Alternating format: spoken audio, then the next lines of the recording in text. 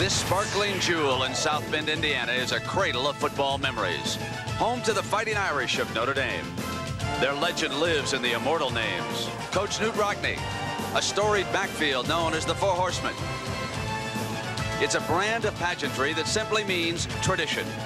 The Fighting Irish have evolved into college football's most famous team, and today they hope to write another chapter.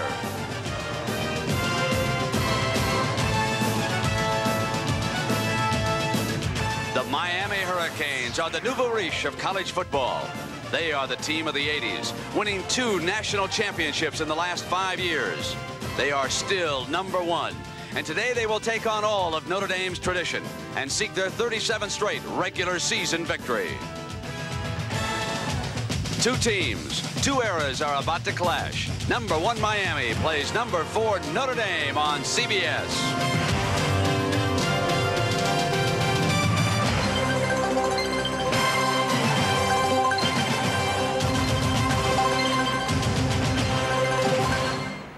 CBS welcomes you to the biggest game so far of the 1988 college football season. #1 Miami and unbeaten Notre Dame. When you come to Notre Dame to play football, you dream of Saturday afternoons like this. Gorgeous weather, the Golden Dome sparkling in the background, sellout crowd at Notre Dame Stadium. And when you play football at Miami, these are the kind of games you can't wait to play.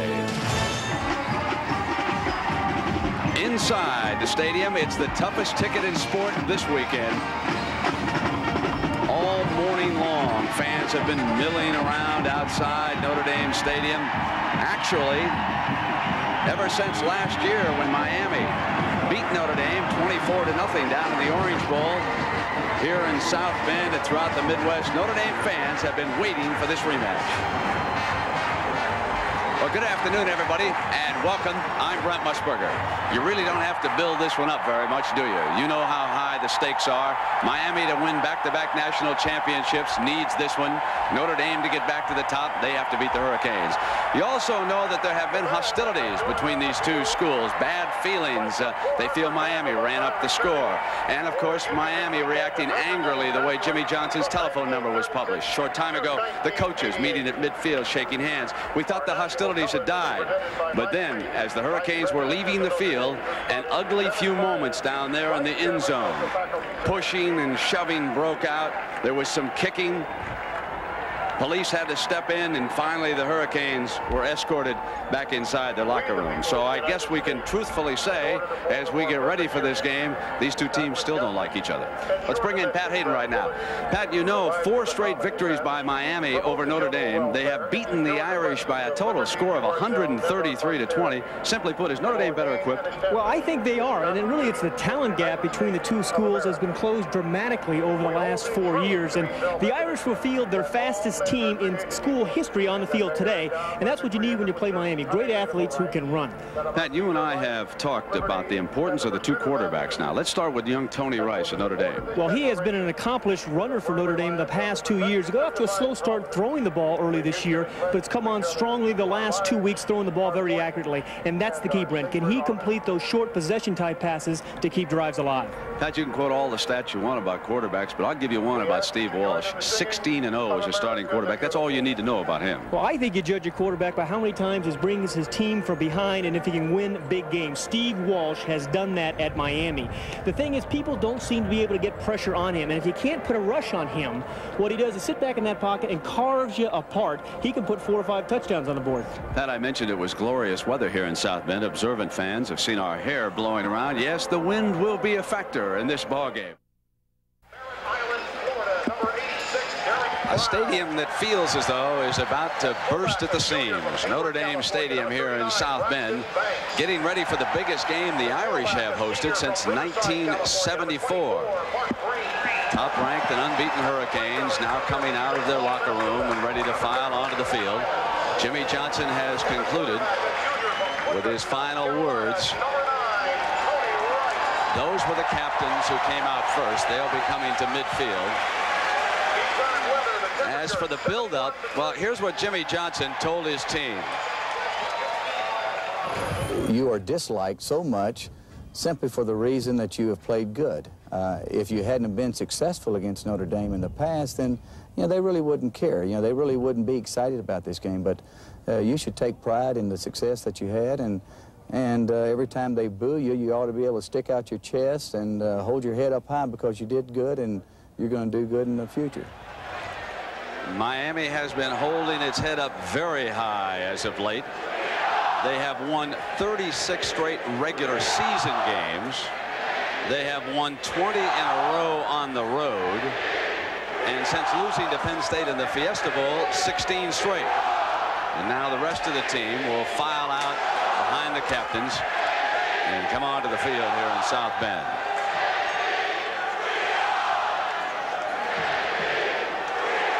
Quarterback Steve Walsh, number 4. We'll be talking about him throughout the afternoon.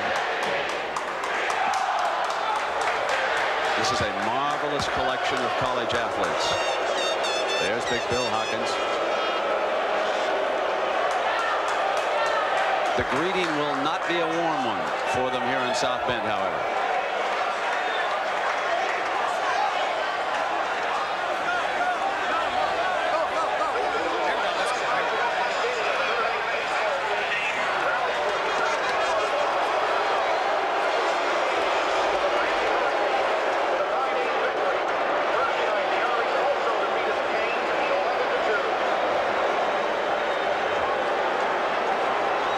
Jimmy Johnson, who went to Miami from Oklahoma State and has done an absolutely fabulous job down there. When he checked into his hotel room last night, it was surrounded with Notre Dame memorabilia.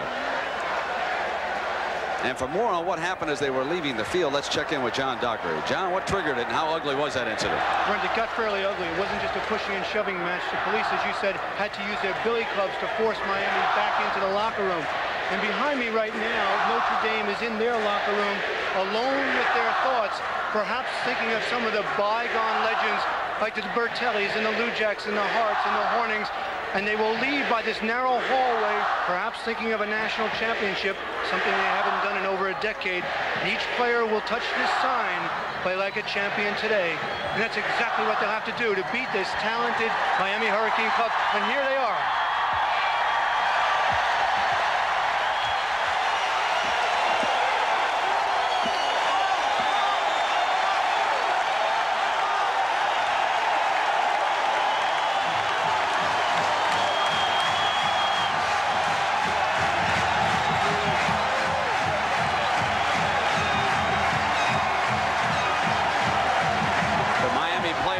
Forming a line behind the Notre Dame band.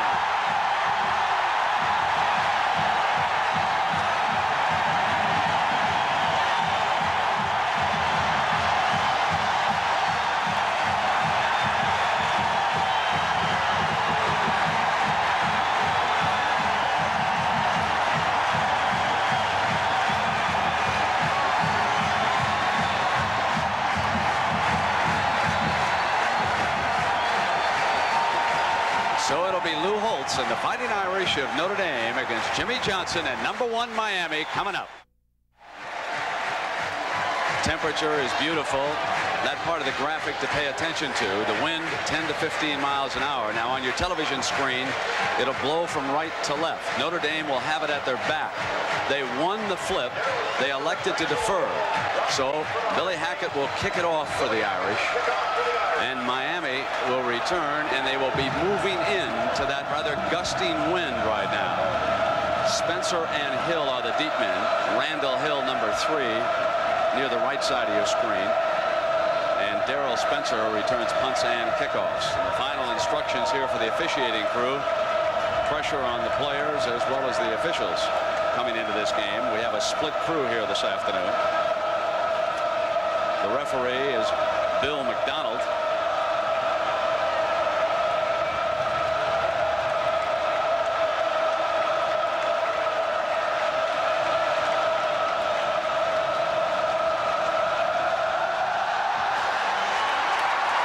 Spencer at the 4. Going to a left return, and he's down at the 16. Andre Jones, number 7, ripped in for the Irish. Now Miami offense. Steve Walsh, their unbeaten starting quarterback, will come up. Keep an eye on number 43, Cleveland Gary. He is a superb pass catcher out of the backfield. Outside with Hill and Dale Dawkins. Dawkins a little more productive so far. 84, Rob Chazinski. Another key man to watch as Walsh comes up. 1st and 10 now for the Canes.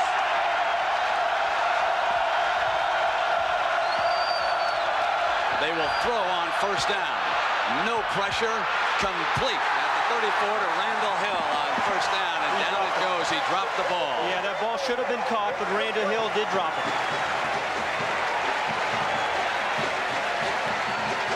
Bobby Garcia anchors their offensive line. Mike Sullivan, Barry Panfill forced to move in after Holder was injured as a center. Garcia was a guard. John O'Neill and Darren Bruce. O'Neill playing with some injuries today. And it is 2nd and 10 as Miami drops the first pass of the afternoon. Now Cleveland Gary into the heart of that Notre Dame defense where Wes Pritchett brings him down. I'd like you to meet that defense right now. Chris Zorich, number 50. You might want to watch him in the heart. He's a good one. George Williams and Jeff Alm will be under pressure all day. Arnold Ollie is his name. 97, a freshman starting at end along with Frank Stams, Wes Pritchett, and Mike Stonebreaker. And we see the first wrinkle by Lou Holtz. 6 defensive backs, something he did not show at Pittsburgh. We knew something was in the works. Southall is in at safety, number 31, 6 DBs. And a great catch coming out by Brown. Makes a catch at the 40-yard line to give the Canes a 1st down on a 20-yard pass. Walsh to Brown. Brent, Miami hits the seams of a defense's zone defense better than anybody in college football. This is although there are 5 defensive backs in, it is still just a zone. Andre Brown, right in the middle of that zone, runs right past Streeter, who had the short zone. Nice touch by Steve Walsh. Pritchett and Stonebreaker are the inside linebackers. Chudzinski moves over to the right side. He's the tight end for Miami. And they run Conley straight up into that defense. Williams, 97 there, as were several other of the Irish, including Pritchett, number 34. We just talked about how Miami likes to hit the zones, the seams, the zones. Watch the safeties when they come out. What they like to do is get that tight end right down here, or the fullback, Gary, and they hit the ball right in here. They do it better than anybody in America. They've been doing it ever since Gary Stevens has been here as the offensive coordinator. Now Bolkar comes in at linebacker, and they move Pritchett over to the left side on the inside. 2nd and 7.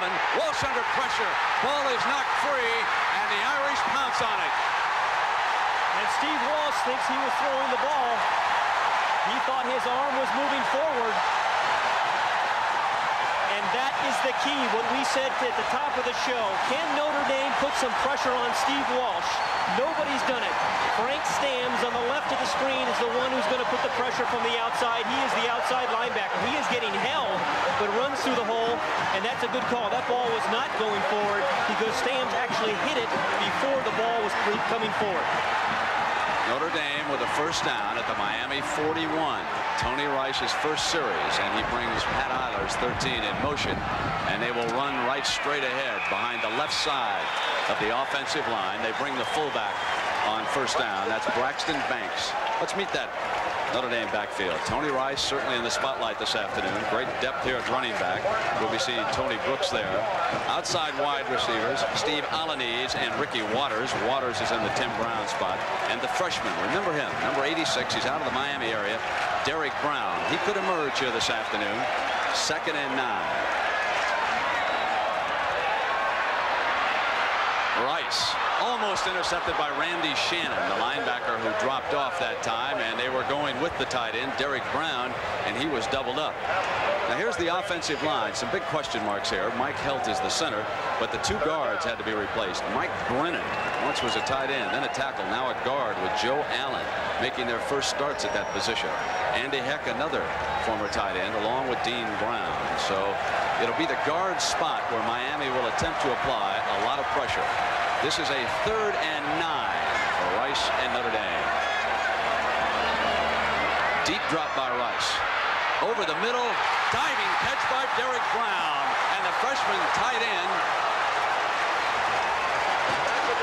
went sprawling for the ball and could not come up with it.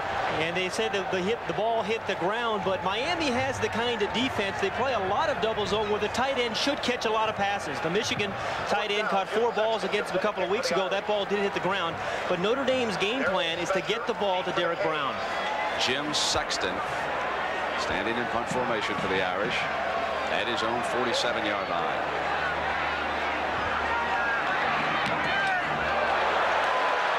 Spencer bluffs the fair catch, and it goes into the end zone. Todd Light had a shot at it at about the 1-yard line, but the ball took a high hop. Goes on in, so it'll be Miami's second possession. They'll be coming out on the 20 when you return.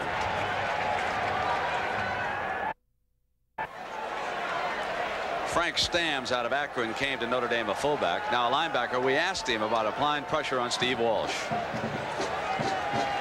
He sees his receiver and he lets go of the ball. He doesn't like to take a sack. And my goal Saturday is really just to touch him, touch his jersey, see if he's real back there, see if you can tackle him and get pressure on him. Make him force the ball into a receiver where he doesn't want to throw the ball, or put him in a situation he's not comfortable with. Forcing a fumble, the Irish could not convert, and Walsh to throw again on first down, complete, working the sideline to Dale Dawkins, number 11. Brent, I think Stams made a very nice point. The idea is not necessarily to sack Steve Walsh, because that's very hard to do, but the idea is to rush him. Get in his face, make him just a little bit more uncomfortable. You don't have to necessarily sack a quarterback to throw off his rhythm. And there's some more pressure right there in the front by George Williams. Bolcar and Stonebreaker on the inside. Pritchett is out. 4 defensive backs on this 1st and 10 for Walsh in Miami. And they will run with Conley wide, and it was shut off as number 29, Stan Smagala, comes up from the corner. Florida State with some trouble again this week. That one in the 2nd quarter. And Nebraska rolling over Oklahoma State. Oklahoma shutting out Kansas State right now. All early scores here this afternoon. Wyoming trying to stay unbeaten, and Florida trying to come back after that disappointment at the hands of Memphis State. Here we've got no score. Miami with a 2nd and 8 against Notre Dame. The ball on their own 39-yard line. They split the running backs and they slot left. Gary running wide, and Bolcar penetrated, allowing the Notre Dame defense to come up and bury him.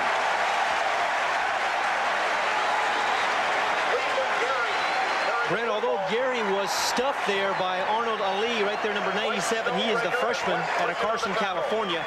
Miami gets more production out of the fullback than any team, I think, in America, because they are not afraid to give him the ball. Most teams give the fullback the ball once every papal election, but not Miami. They incorporate him very much in their game plan as a receiver and as a runner. Now it's Andre Jones as the Irish continue to make late substitution on defense.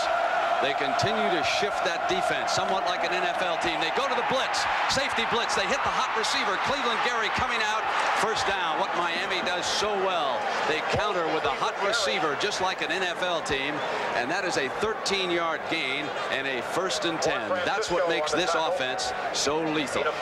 And Brent, Steve Walsh can hit you just as much, or beat you with his mind just as much as his arm. Watch, this is Streeter coming on the blitz. Walsh reads that and hits Gary as he slips out of the backfield. Now he is a hot receiver. No one's there to pick up Cleveland Gary, and it's a beautiful read and throw by Walsh. No one does it any better in college. It's a terrific play. Pritchett is back on the inside. Walsh changing the call at midfield. He'll throw on 1st and down. No pressure, and the ball was not held by Conley. Pat, was that a little bit high, or should he have had it? That was a high ball, but what Steve Walsh is trying to find, Brent, is if Notre Dame is in a 2-deep defense or a 3-deep. If they're in 3-deep, he's going to throw the out pass, and he finds that they're in a 2-deep zone, he's going to find those seams as he did earlier with Andre Brown. Well, so far, the Notre Dame defensive scheme is an attempt to confuse and change up against Walsh in Miami. One different look with different personnel after another. Now they put Pritchett up on the defensive line. They show blitz this time. Stonebreaker backing out a step. Now Pritchett comes back out, and they drop off at the last instant. He drops off incomplete. They forced Walsh to look safety valve that time. Shannon Crowell, number 20, whom we expect to see a lot here this afternoon, is now in the game. Connolly has been a disappointment to Coach Johnson, so we may see a lot of Crowell. The defense is how confusing right now. Well, it's a very good point, because the Miami team thought, watching films of Notre Dame the last few weeks, that they were very vanilla on defense. They thought they could get a very good pre-snap read on this Notre Dame defense, but they've come out and changed that plan considerably, using an awful lot of nickel and substitution. I think it's obvious now that Lou Holtz and Notre Dame saved this defensive package for this game. They have worked on it, and they did not show it to Pittsburgh. Now they show a 6-man front again, drop 2 out of it quickly, and they get to Walsh. Incomplete. He was throwing that time, but Frank Stamms again applied the pressure. The defensive package of Notre Dame has been the difference so far in this game, and it's the work of the assistant coaches. The most dangerous pass rusher on a team always comes from the backside. That time Steve Walsh was going forward, but again it was Stamms from the backside applying the pressure. Tim Kalal to punt for Miami, and Ricky Waters, dangerous return man, standing back on the Notre Dame 15-yard line. They almost get through on it. He hangs it high. Waters is going to let it bounce. It's a bad short punt. Notre Dame will have the ball at the 25-yard line, 1st and 10. A 25-yard punt. Tony Rice and the Irish come back with the offense when you return in just a moment. The Miami defense, so successful during this decade, out on the field again. Tony Rice may go to the option attack, may try to put some pressure on the outside of this defense. Let's see. We'll send Eilers in motion early. They'll toss, and it will run Tony Brooks wide, and I mean Miami was ready. It's hard to make a living when you run against this defense, and here are the fellas who headed up. What a year Russell Maryland, who's out of the Chicago area, number 67. They move Shane Curry to tackle. That allows Greg Mark, 94, to go outside. Bill Hawkins, you know about him. He's a fine one. Bernard Clark stood so tall in the middle in the Orange Bowl. Outside, folks, you want to watch 2 great ones, 22 and 91. 22, Randy Shannon, is perhaps the most underrated linebacker in America today. Rod Carter will play in the NFL someday. Now they run the draw package, and that was Mark Green. He is a better draw runner than Brooks in looking at the films, and Brooks does better when he gets to the outside. Now the secondary. There's a question about this secondary. Donald Ellis and Kenny Berry. And at safeties, Bobby Harden and Bubba McDowell. Pat, the secondary just really hasn't been challenged, and I think that the Notre Dame coaches want to find out about it. They've played a lot of option teams the last couple of weeks, and no one's really tried to throw the ball against them. Tony Brooks is now in at tailback on this 3rd and 7, and off the fake, Tony Rice will throw it. Complete, 1st down. He hits the rocket, Ismail, on a 22-yard gain, and if Tony Rice can stand in the pocket and deliver the pass like that, this is going to be a tough go for the Miami defense. What makes this Notre Dame team different than any other one in the past is the speed at the skilled positions. Ismail, number 25, has legitimate 4.2 speed in the 40, and you have to respect that. Found the little soft spot there in the double zone, and well thrown by Rice. Andy Heck in that offensive line, helping Joe Allen with a double team in the middle, giving the guards help. Now it's 1st and 10. Ball is at midfield. Miami jumped. Rice keeps that ball and picks up 4 yards. There's an obvious penalty marker down. The only question is whether or not the offensive lineman pulled him offside, because he certainly jumped across the line of scrimmage. You know, Brent, I thought it was interesting talking to Lou Holtz yesterday. A lot of coaches sequence plays at the beginning of the ball game. You've always heard about Bill Walsh. But what Lou Holtz does, he has a series of questions that he wants answered at the beginning of the game. He will come out in different formations. He'll run screens, he'll run option plays, he'll throw the ball downfield, and he checks those questions off as the game goes on, and then he makes adjustments. He's one of the best adjustment coaches in college football. Well, now the Irish get the 5-yard penalty against Miami, and the ball will be spotted on the 45. It is 1st and 5. Ismail, who has legitimate 4.3 speed, coming to the left. Eilers, the slot man for Notre Dame. Miami with that familiar 4.3 that they feature. Rice keeping it on the option. He will be stopped short of the first down. Pat, talk to me about Tony Rice's decision-making as an option quarterback and what Jimmy Johnson feels he's accomplished in a year. Well, they feel that he is much more confident and much more dangerous on the corner of the defense when he runs the option. Last year, he was remember, he was a sophomore, but he had to sit out his freshman year. So last year was his first year, was tentative on the corner of the defense. This year, he's not, making quicker decisions and cutting upfield. Second and short, I've seen Holtz go long at Minnesota in this situation. Your base 4-3 by Miami. They'll run the draw with Green, and he struggled for that first down, but he may have been stopped short, and we've got another penalty marker down. The side judge is throwing it here on the near side at the 40-yard line. The preliminary indication is going to go against Notre Dame. Illegal procedure. Illegal motion. One of the questions that we're looking to get answered early in the game was, could Tony Rice complete some passes? We've seen him do that here in the first part of the game, and that is critical because this Miami defense is very tough to run against consistently. Illegal motion. Offense. 5 yards. The ball is short of a first down. Miami will take the penalty. Brent, those kind of penalties against a team that doesn't throw the ball particularly well are even more telling, more difficult. You see what he's done the last 3 games. He has really come on, and Lou Holtz has worked an awful lot of overtime with Tony Rice. 2nd and 6 for Rice and Notre Dame. The pitch at the last moment to Brooks. Brooks battling, and he may be inches short. Let's see where they spot the ball. That's going to be short of a first down. This will make it 3rd and short. Bubba McDowell, who has replaced the great Benny Blades as that safety man, coming up to stop him short. And you could see the pressure that the Miami defense got on the outside that time. There were 3 defenders forcing Rice to pitch it out. 3rd and 1. The wishbone or full house look now by the Irish. Miami pressing. First down and more as Banks carries a defender out of bounds inside the 30. What a burst by the left side of that offensive line. That's a 13-yard gain. The reason teams play the wishbone in short yardage because there's a lot of different ways of getting 2 or 3 yards. This time it's going to be the fullback right here following his block of his left guard and then just reading it and then bowling for about 4 or 5 extra yards. He hugs the block of his second tight end too, Rod West, number 43.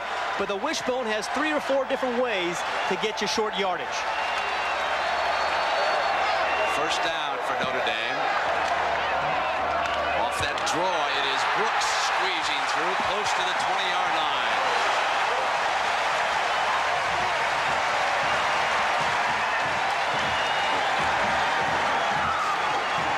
Brent, you mentioned how important the guards were for Notre Dame. Joe Allen and Mike Brennan. Watch how they get out in front of Tony Brooks right there. When you have a couple of big bodies like that out in front of a tailback who weighs 218, you have a chance to pick up some yards. Now Miami needs a big defensive play here.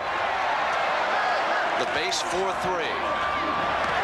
And they hammer with Anthony Johnson in the middle of that pile. Middle linebacker Clark and also the defensive tackles were in there, stuffing the Irish just short of that first down. And Jimmy Johnson has to be concerned. I don't think he anticipated Notre Dame having much success running the ball against this 4-3 defense of Miami. Most teams in college don't run 4-3s, but they like to put big old guys who are converted linebackers in down lineman position and get them upfield. That's why they've been so good. Another thing Notre Dame is doing now, keeping the clock moving. A ball control game keeps it out of Steve Walsh's hands. You want a low-scoring game, apparently, if you're going to have any success against these talented Hurricanes. Michigan got into a shootout. I tell you, those of you who watched that game, that was absolutely remarkable, wasn't it? That was one of the great comebacks in the history of college football. But what absolutely stunned me was the fact that Miami did that against Bo Schembechler without using a single timeout. They were down 30-14 with 5.5 minutes to go. They win the game, and they had all 3 of their timeouts. Absolutely remarkable. Now they show a little bit of a goal line look here. This will be 3rd and short against this wishbone for the Hurricanes. Maryland right down in the middle of things. They add a defensive tackle here. Rice checking off at the line against this stacked defense. Now Shannon moves up in a hole. Rice keeping it, cuts back for the first down. Brent, earlier we talked about the wishbone in short yardage situations. More and more teams are doing this. The first time they ran the fullback in a short yardage situation. This time you're going to see the fullback, the fake, and as he cuts it back right up in the hole, this is the second option. There's about 4 different ways to pick up the first down in the wishbone formation. They've used 2 of them thus far. Jimmy Jones playing at defensive tackle alongside Maryland. This is Brooks. It is stuffed up, and he gets all he can. Jimmy Jones, the defensive tackle for Miami, just creamed the offensive lineman in front of him and ran him right back into Tony Brooks. Watch Jimmy Jones, who has as much ability as anybody on this very talented defensive front. Runs a 4.6, goes right through Joe Allen, the guard, and just raises havoc, and Brooks has nowhere to go.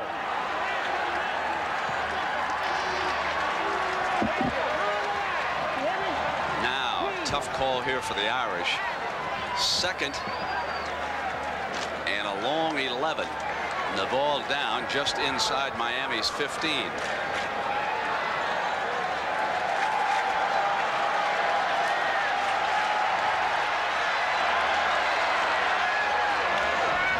Rice keeps it on a bootleg, and Berry misses him, and he is finally dropped by Rod Carter.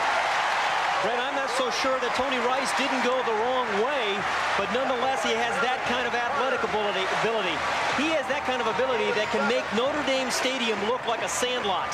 I think he was supposed to give that ball to Mark Green there because Green was very, very surprised, but then he's got the ability to make something positive out of something negative. Kenny Berry running him down. Now the ball is at the 7-yard line. This is a 3rd down.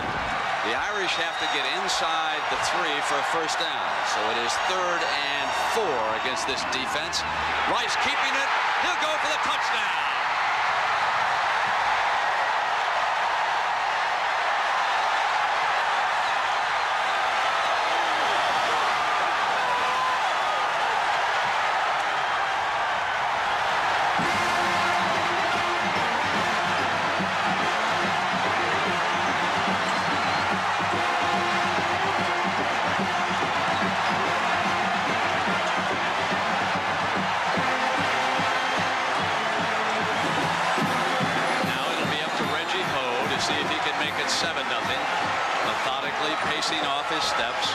The diminutive hero of the Michigan game. The hands will come up to relax it.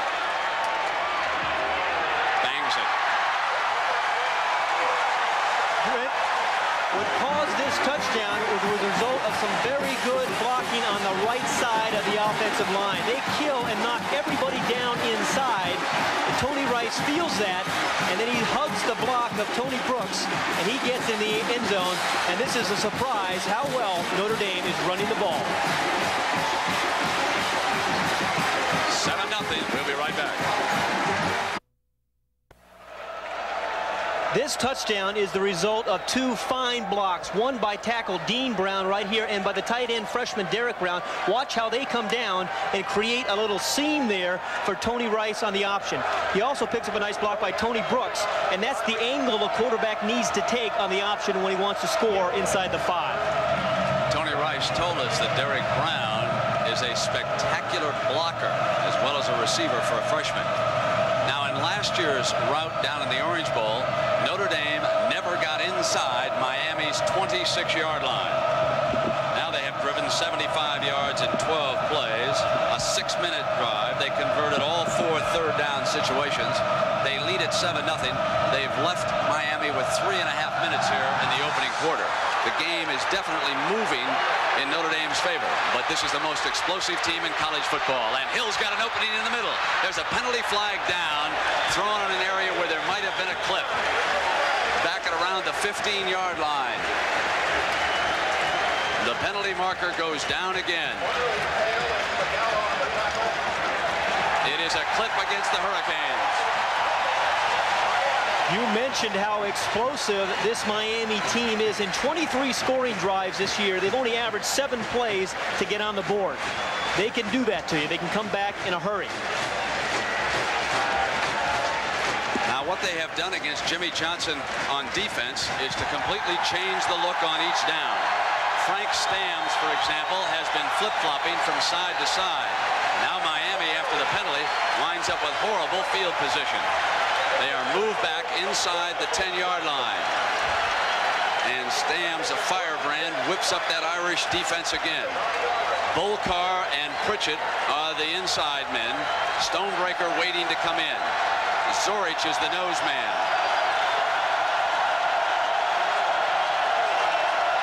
Now Light will go with Dawkins, and they roll the double to the right side. Here comes the tail, and Zorich hammers Conley. Noseman Zorich whipped his man and then took the running back down. Downstairs to John Dockery. I've been using my decibel meter, and for much of this game, it's registered around 110. Now, let me tell you what 110 means, Brent.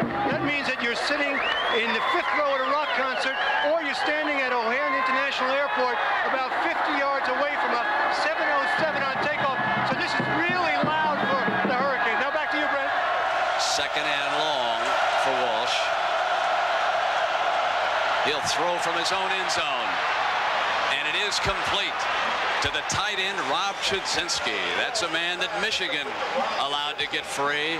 And now for 17 yards a gain. And Steve Walsh, what about that noise? Does it bother you?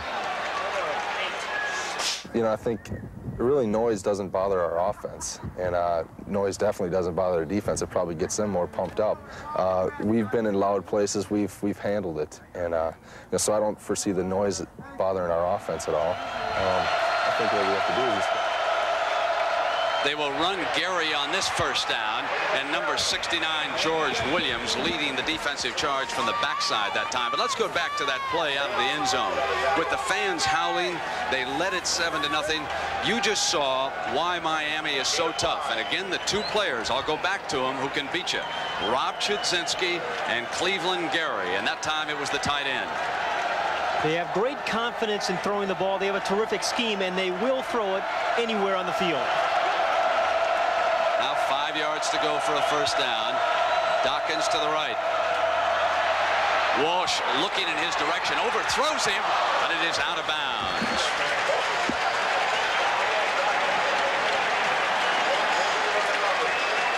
The toughest thing to do, I think, is to teach the quarterback to throw the ball away like Steve Walsh did there, right there. And I think that's because we judge quarterbacks so much by statistics. And they seem to be so concerned about that, quarterbacks that is, that I think it's real tough for them to throw the ball away sometimes. But Walsh is not afraid to do that. That's why he hasn't been sacked. Steve Walsh is as good a third down college quarterback as we have ever seen. And to come back against Florida State, all 3 of his touchdown passes were on third down. Here's a 3rd and 5. They show slot to the right side. Intercepted. Notre Dame intercepts it, and they'll have a first down at the 35-yard line with DeJuan Francisco, the nickel man, picking it off. 2 surprises here in the first half. One, the way Notre Dame's been able to run the ball, and secondly, the way they've been able to put some pressure on Steve Walsh, change up their pass defense in nickel. Watch right in here, you're going to see all these guys come into the play as Steve Walsh really, again, because of the early pressure, I think he threw his ball a little bit before he wanted to. And Francisco, number 32, reads his eyes. He's playing Gary right over the middle and does a nice job of picking it off. Now the pressure solidly on the Miami defense. Maryland gets across and almost beat the snap that disrupted. The ball is loose. Miami's got it. And that was Maryland, but there is a penalty flag down, so hold on.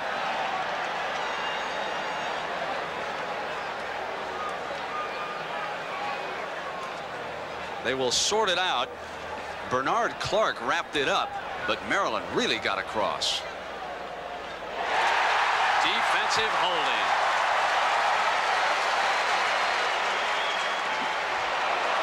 And Russell Maryland, number 67, gets the cross quickly. The ball came loose, and then Bernard Clark, you can't really see the hole there, but Bernard Clark, the middle linebacker, made the recovery.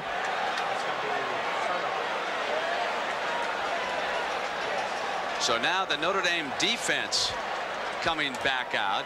After that signal, the ball had been turned over. So the penalty after the turnover. That's what happened in that sequence. They signaled defensive holding, but they were already on offense when they held. So it is Miami's ball on the turnover. And Russell Maryland creating the chaos. Walsh gets a fresh opportunity. Here is Conley getting to the outside. Wes Pritchett over there to help out on the tackle. Leonard Conley is a guy that Miami needs to provide some outside punch to their offensive game plan. He's 5'9", 170 pounds, but he's got very good speed to the outside of the defense. He's been a pretty good receiver for them as well, but he is a nice mix between himself and Cleveland Gary, the very powerful fullback. Important part of their outside offense. 2nd and 5. Andre Jones 7 and Frank Stamms are the defensive ends. Walsh off a play fake to buy time, throws to Cleveland Gary. And Gary has a first down before Todd Light brings him down at the 44. That's a gain of 20 yards. Walsh to Gary. Brent, what makes Miami different than most college teams is they use the fullback so much. Now, Cleveland Gary can give you 2 yards on a short run. He is able to get outside, and then he's also able to get downfield. And here he is, right here on the rollout. He finds the seam right in here. He's got a great feel for the game on pass routes. He comes underneath the tight end. Well, good coverage, but well thrown. Conley runs, cuts back on first down.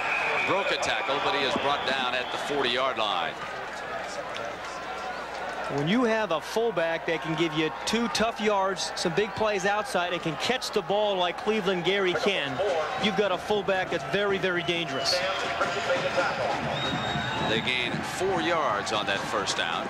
Leaves it with 2nd and 6.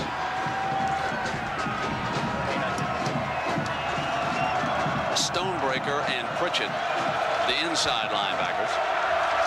Stamms and Jones on the outside. And we've come to the end of our first quarter. Notre Dame 7, Miami nothing. We'll return after this message and a word from your local station. Magnificent afternoon for a big game. Number 1, Miami, unbeaten through 4. The Fighting Irish unbeaten through 5. Notre Dame scored the only touchdown in the first 15 minutes. Now, after a Notre Dame fumble, Miami has the ball. They have a 2nd down on the Irish 39. They need to get to the Irish 33 for a first down. This is the unbeaten Steve Walsh to Cleveland Gary, and Stamms wrestles him down. Well, Stamms has done everything that's been asked of him today. He's putting pressure on Steve Walsh twice on the passing game, and right here he's going to fight through a couple of blocks and put the stop on Cleveland Gary. That's a well-played defensive end.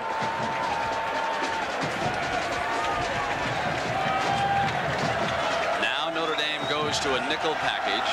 The nose guard comes out. They show a 4-man line as Stamms goes down, and Walsh to throw against it. Has plenty of time. Down the middle, and it is complete. Andre Brown, number 83, with a 20-yard gain, and the Canes alive on this drive. And the key here was the pass protection that Steve Walsh had right in the middle of your screen. Number 83, Andre Brown, runs the crossing route. It's man for man, and that's why there's no linebackers on the inside, and that's an easy throw. Also, Cleveland Gary stayed in to block Frank Stamms that time. See 43 Cleveland on the left side of the screen. He stayed in to block Stamms that time. So Stamms the marked man in that rush. Canes with a first down inside the Irish 25, and Walsh will fire again. Flares out here to Conley. Conley beats one tackler and gets inside the 15-yard line.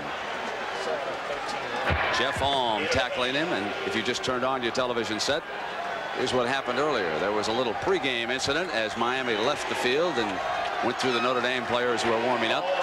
Rice scored the touchdown. He's the Notre Dame quarterback. And it has been a turnover-prone game so far. Miami, even though they haven't given up sacks, they have been plagued by turnovers, both fumbles and interceptions. Now a second down. This is Conley into the hole, bust free.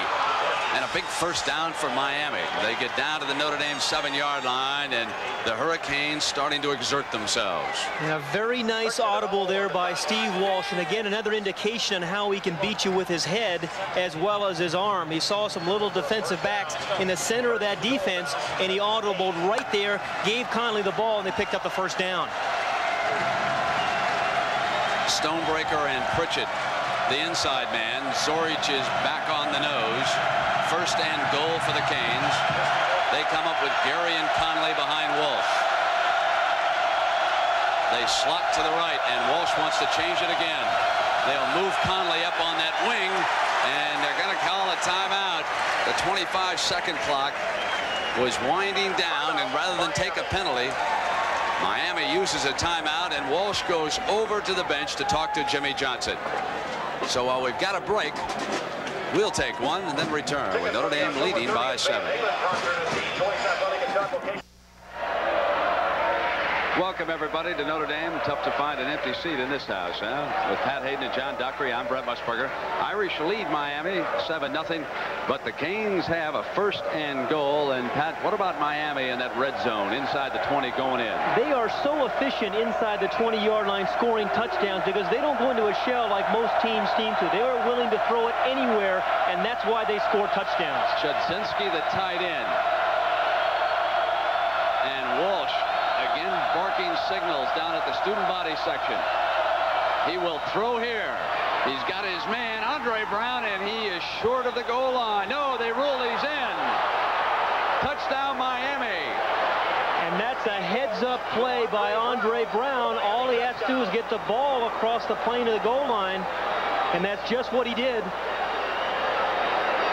Great effort by Andre Brown, who grew up in the Chicago area, to reach in and score the touchdown for the Canes, who have brought some of their loyalists with them.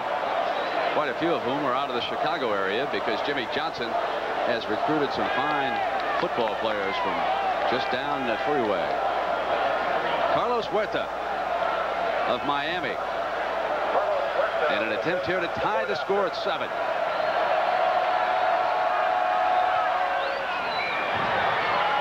Perfect. Miami 7, Notre Dame 7, and let's take another look at this as they crossed him coming out. Miami sometimes uses this play on a two-point conversion, Pat. And another example of Walsh using his head. This was an audible. See the man-for-man coverage, gets the ball out there, and Andre Brown uses some power to get the ball into the end zone. We'll be right back. Well, the official had the position as Streeter went wrestling with Brown.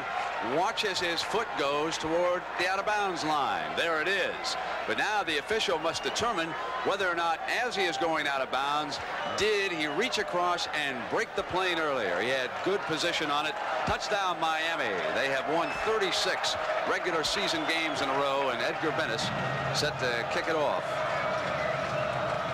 And the Rocket Man, Ragib Ismail, back deep for the Irish, standing inside his own goal line. Notre Dame has gone to town with kickoff returns. Johnson and the Hurricanes worked on kickoff coverage this week.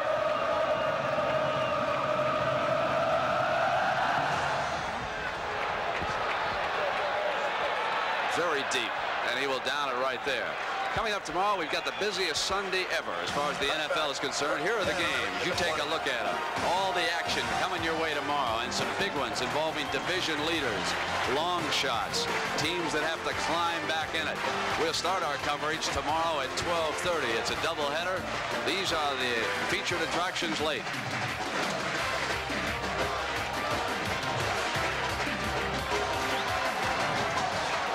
Notre Dame coming up with a 1st and 10 at the 20-yard line. Score is now tied 7-all.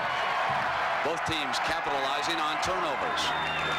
Now they run co-captain Mark Green, and he breaks a tackle and gets out to the 26.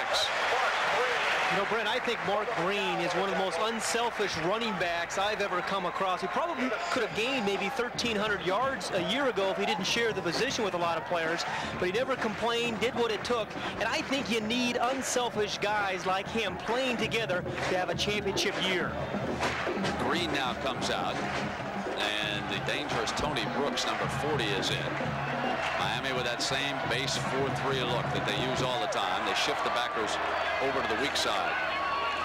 Now they run the young man, Brooks, who just came into the game, and a penalty marker comes down.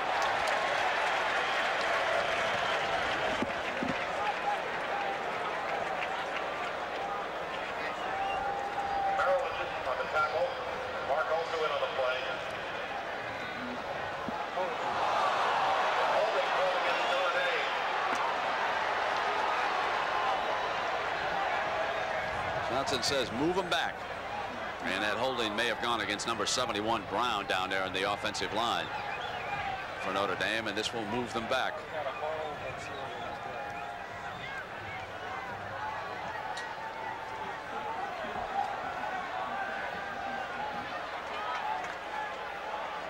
There was a large anticipation of possible crowd control problems here. After Notre Dame scored, I think we counted just 2 oranges having been thrown, and that's because the crowd has been warned twice here this afternoon of the possibility of a 15-yard penalty for unsportsmanlike conduct. Now it is second down and about 12. They must get up to their own 30 here, and Rice again pulls out. Has good protection, goes long, overthrows, incomplete. He wanted Ismail, and the ball was thrown high. Very good coverage there by Bubba McDowell, the free safety, but very good pass protection for Tony Rice. And again, Miami plays those 4-down linemen, which is unusual in college football, and they can really get upfield. But the ball was a little bit high for Ismail and well covered by McDowell, the free safety. Back to a point Pat made earlier. For Notre Dame to stay in this, Rice is going to have to complete some balls. He's only 1 of 4 for 22 yards. He's got 13 yards to go for the first down right now. Again, the offensive line gives him time. He goes deep to Ismail down the middle against McDowell, and he's got it. He falls down at the 25-yard line, or he would have scored. A fabulous catch with Bubba McDowell on him, 57 yards. And Brent, Bubba McDowell just misjudged it. He thought he had it all the way, and it was well covered. But Bubba McDowell thought he was going to intercept it, and Rice is under some pressure by the front 4. Early protection there. He's got a very strong arm. He's going to get hit after he throws this one by Russell Maryland, number 67. But watch the free safety McDowell. He slows up. He thinks he's going to pick it off, misjudges it, and Ismail just bobbles the ball, and that's why he didn't score. Banks and Brooks are the running backs. Rice keeping it on the option. He gets past Shannon. He broke through the linebackers, and coming from behind, Rod Carter, number 91, the other outside man, finally got all the way over there to make the stop. And that kind of throw and completion there by Tony Rice has got to lift his spirits. He is struggling. What does surprise me, though, in the passing selection is they're not really making him throw the ball very short. He's throwing everything downfield. Clearly, those are more difficult to complete. Bailey now checks into that secondary for Miami. Banks, the fullback, breaks off the first tackle before Maryland finally wrestles him to the ground just short of the 15-yard line. Wyoming hoping to stay unbeaten. And Indiana, a threat in the Big Ten. North Carolina State, easy today. Ohio State struggling right now.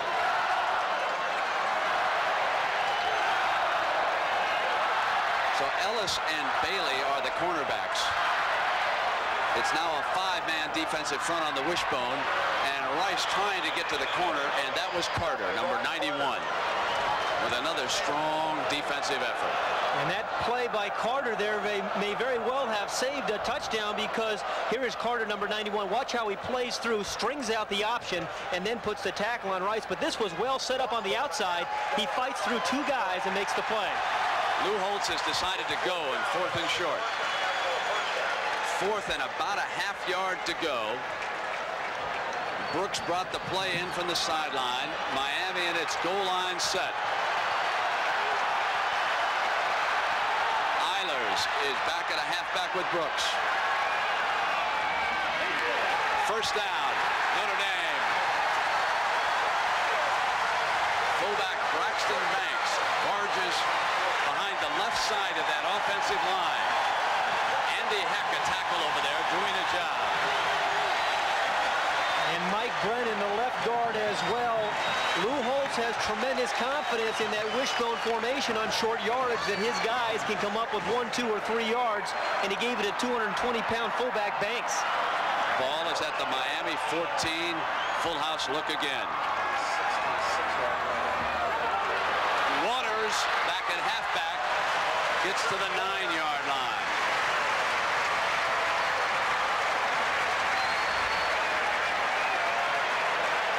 Another nice play by 22, Randy Shannon. He is the other outside linebacker for Miami. In their scheme, they try to force everything to the linebackers in that 4-3. Shannon fights off the block and puts the stop. Well played by Randy Shannon. Second down, and Curry quickly taken out of the game. Now 4 down linemen for Miami. Rice pressure on the corner, and he did not get too far, as Jones, number 63, able to penetrate and get in behind him. So it'll be 3rd down here again for Notre Dame.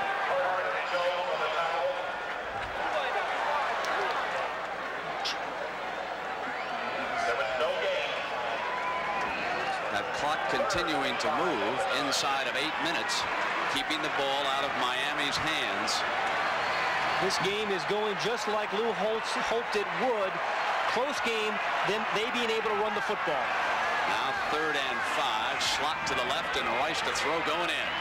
Drops it off for a touchdown. Fullback Braxton Banks. Notre Dame leads again.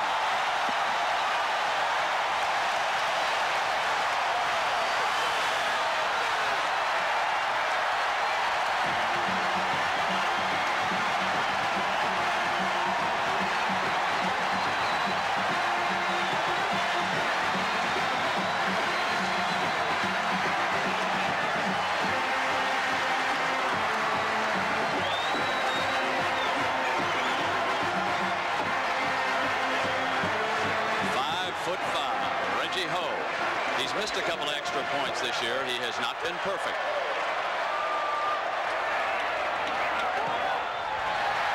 This one's good, and it's a 7-point Irish lead. Brent, at the beginning of the game, we said Tony Rice had to complete the possession-type passes.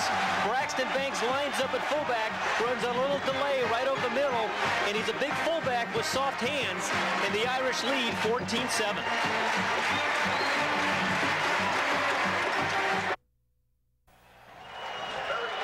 Here's another look at the touchdown to Braxton Banks, the fullback. He runs a delay out of the backfield. On the play earlier, he bowled for about 4 yards, and here he showed you what kind of receiver he is. But there was some miscommunication on the Miami defense.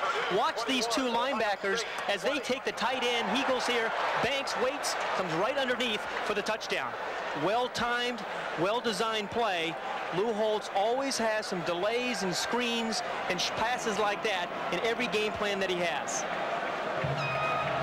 So leading 14-7, Hackett with the ball on the tee. And because of the wind he's kicking into, Miami's return men are set at the 10-yard line. Breeze measured at 10 to 15 miles an hour here this afternoon. Spencer and Hill are at the 10 for the Hurricanes.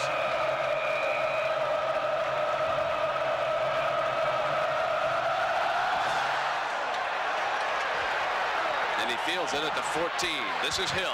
Middle return, and down he goes.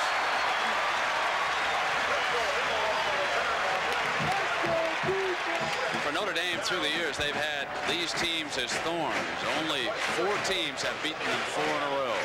Air Force, USC, Michigan State in the past, and now Miami working on a streak. And look at the margin of victory.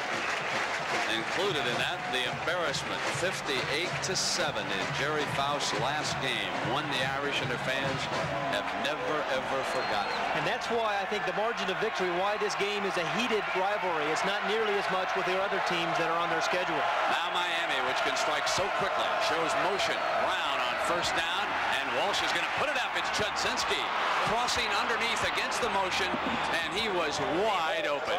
1st and 10 on an 18-yard pass play, and again, the tight end for Jimmy Johnson's offense. You have to really like Rob Chudzinski. He is a guy, he's on the left of your screen, number 84, that was the 5th-team tight end a year ago. He is not a terribly talented guy, but he's one of those guys that finds a way to get open and then never drops the ball once he catches it.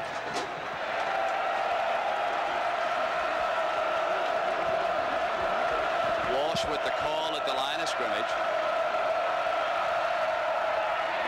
Gary straight ahead into the heart of the defense. Talk about what Steve Walsh has done by downs. You know, he uses a lot of different receivers, but on first down, you see how accurate he is. Second down, of course, as well, and third down. Third down really has been his specialty over the last year and a half at Miami. He seems to come up with more big plays on third downs, although he did throw the interception there earlier in the game. Frank Stams, who was not on the field for that play, checks back in. Pritchett and Stonebreaker, the inside men, drop off. Walsh drops to Cleveland Gary. Gary circling for another Miami first down, and the Canes come right back, hammering away to the Notre Dame 41-yard line. 14 more yards.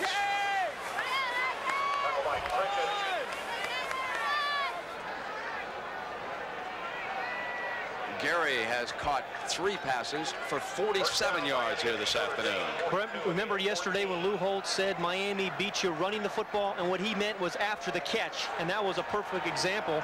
Gary caught about a 4-yard pass and made it into a 15-yard gain because he runs so well after the catch.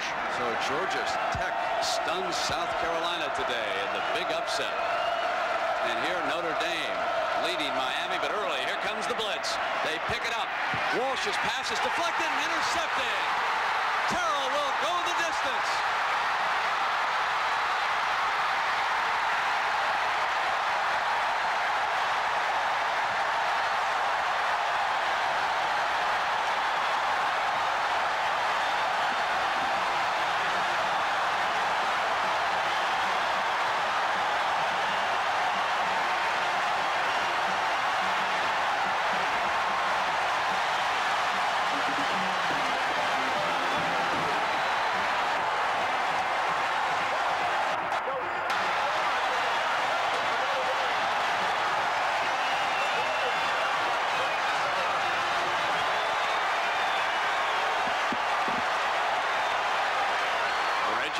For his 3rd extra point attempt.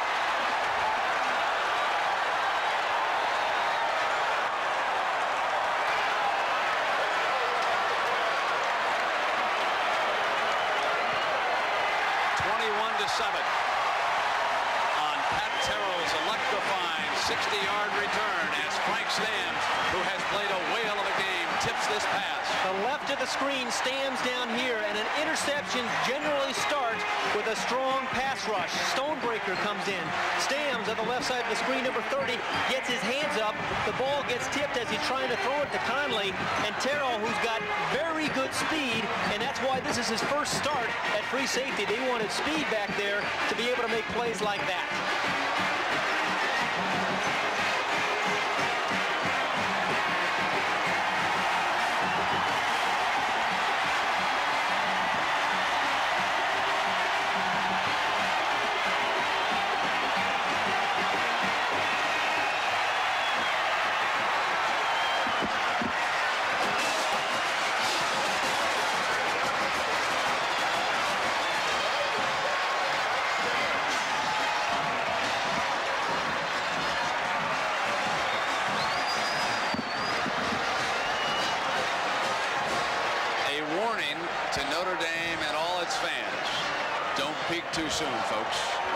seen this Miami team perform miracles like the one at Ann Arbor. It's 21-7. Irish lead it. Billy Hackett with the ball on the tee again. And Steve Walsh with the toughest game he's faced yet. He has fumbled once and he has thrown 2 interceptions, as Notre Dame is able to generate pressure on the quarterback like no one has done against the Canes yet this season.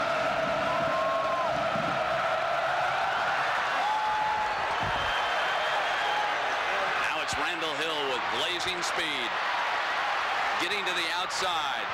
Good field position. Ball is put down. Was it out of bounds? They rule he was down right there. From the 18-yard line. Well, next Saturday, we'll go down and visit with the last team to beat Miami. That was Penn State in the Fiesta Bowl. Since then, they have won 16 straight. And if you exclude the bowl game, it's 36 regular season games. And we'll see how Alabama is coming back out. Yeah, Brent, I'm looking forward to seeing that freshman quarterback from Penn State, Saka, very highly recruited player, 18 years old, but highly regarded. And we'll hear from the former Heisman Trophy winner, Benny Testaverde at half. Now Gary stretches the Notre Dame defense. Stam's chasing him down from behind.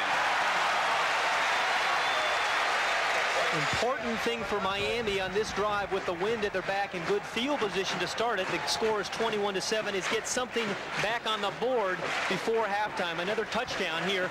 We saw Cleveland Gary be a factor catching the ball earlier in the game, and he's got the speed also to get outside. But that's good team defense. There's 3 or 4 blue jerseys around Cleveland Gary, and that's why he didn't break it for much. Notre Dame continues to shift defensive personnel in and out of the game. They show blitz with Bolcar. Now Stonebreaker backs away and they don't come. Walsh complete to Gary. And Gary wrapped up the Notre Dame 45. It'll be a first down for the Hurricanes. Another 10 yards. Walsh to his fullback. Brent, you hit the nail on the head. What Notre Dame is doing is coming up and giving Steve Walsh a blitz look right at the beginning, and he calls an audible. Then they back off in zone coverage. That time he still completed it to Cleveland Gary. Now Zorich is out of the game, and they put a fresh nose man in. 3 down linemen, and they back off, fully expecting Miami to run the pass play, and instead they go with the draw, and Conley with his best run of the afternoon, battling for extra yardage.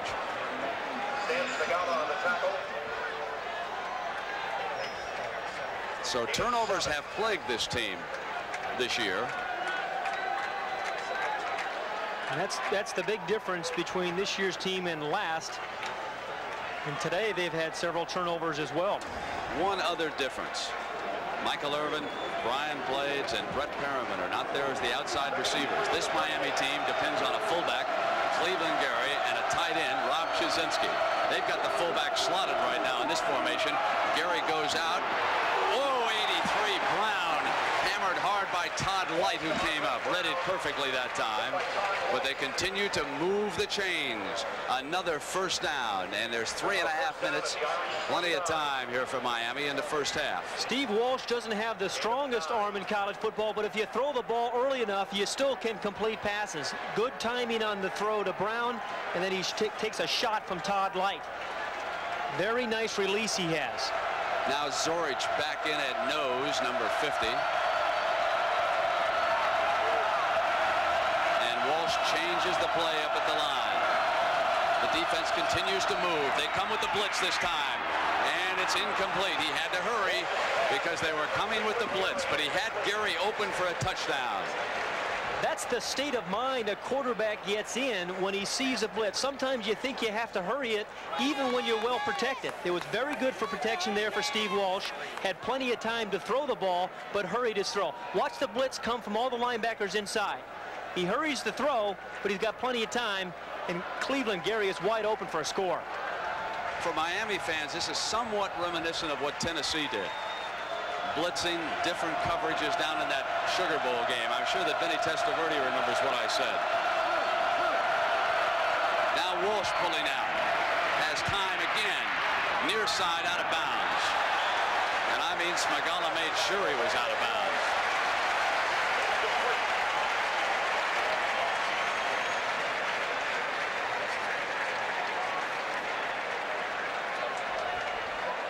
Stan Smagala, who made a nice play there, may not be one of the most talented defensive backs in the league, but maybe one of the most determined. Lou Holtz, when he came here 3 years ago, thought Smagala wasn't fast enough to play for him, but he hung around, has started the last 2 years, and every game I see him play, he knocks away a lot of balls. 3rd and 10. The Irish with a nickel defensive package in their secondary. Walsh drops it off to Gary. Gary steps away from one defender, but he is down at the 24, short of a first down.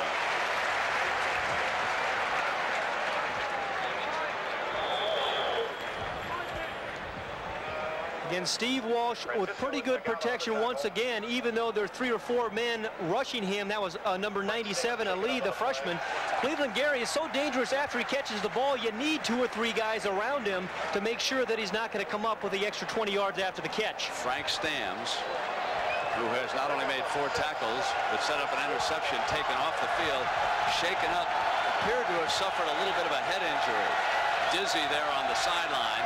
So this is 4th down right now, and they get him out. Scott Kowalski comes up, and Notre Dame will call a timeout. They want to make absolutely sure in this defensive set. The young man, 37, had gone in, and Pritchett will come over along with the entire Notre Dame defense. We'll be right back. Well, we've got a 4th and 5 situation here, and Pat Hayden, what's your feeling about this call by Miami to go for it? I am very surprised that they're going on 4th and 5. At 4th and 1, sure, but with 5 yards, you're going to obviously have to complete a pass. Their thinking must be being down by 14 points. They need to get 7 before halftime, not 3. But I am surprised by the call. They have the wind at their back. I think they should kick a field goal. I don't know. This is a pretty potent offense. They get a first down. They can keep a drive going here. Brown's the slot man. Let's see how it works out.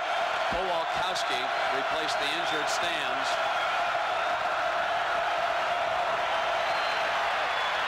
First down. Conley going for the corner. Touchdown, Miami. A terrific call by Jimmy Johnson. It's incredible. Conley out of the backfield. He went to the side where the 2 wide receivers were. They came inside, and he went right into a vacant area. What a magnificent first half we have had for a big game. Sometimes the athletes are so tight that it doesn't quite come together, but boy, we've had some great plays here so far. Now, Huerta can pull Miami to within 7. There is a penalty flag down. Penalty flag down. He kicked it right through. See if they have to try it again or if it's against Notre Dame. So he's got the extra point. Offside called against the Irish. And it's a 7-point game again. Let's take a look at this touchdown. This was just a beautiful play, and nobody picked up Conley coming out of the backfield. Somebody has to go with him. Now, remember, Stamms is hurt. He was not over there.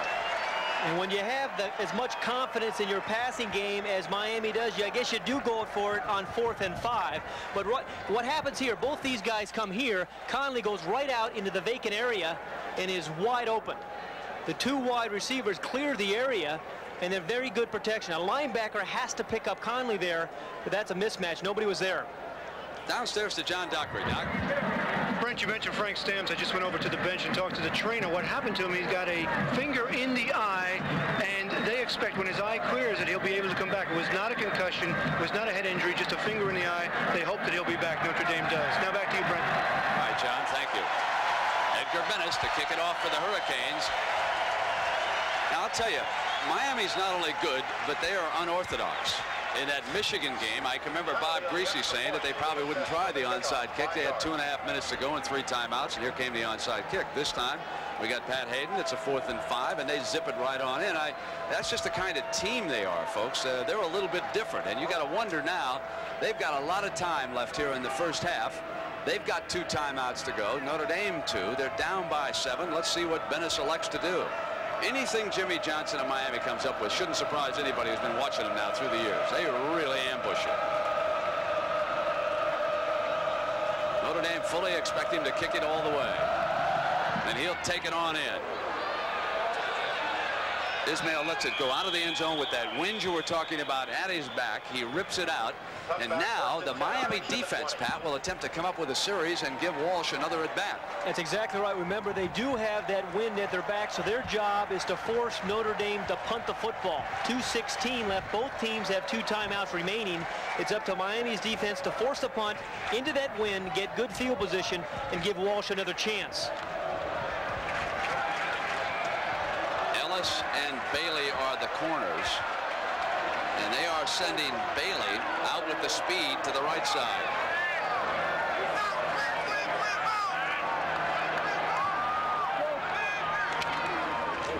And coming through is Hawkins. Here comes the defense. They're going to try to give Walsh another at bat here in the first half. It was Bill Hawkins who ripped through his block and made the hit. What Bill Hawkins does, he's got tremendously strong hands that can fight through some blocks. That time, nobody blocked him. A pulling guard should have picked him up, but he was so quick, he went past the guard and ran right into the ball carrier. Hawkins lining up at right defensive end. Curry, one of the tackles, along with Jones. They're down in the middle now. They'll run the draw play, and it's Brooks.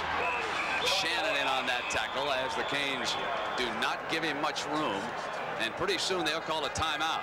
Pretty soon Miami will use a timeout to stop the clock. Here it comes right now. That will leave them with 1. They're down to 1:29. Calling the timeout. It'll be 3rd and 12 in this situation if they can stop them, make them punt, and then get it back for the final minute.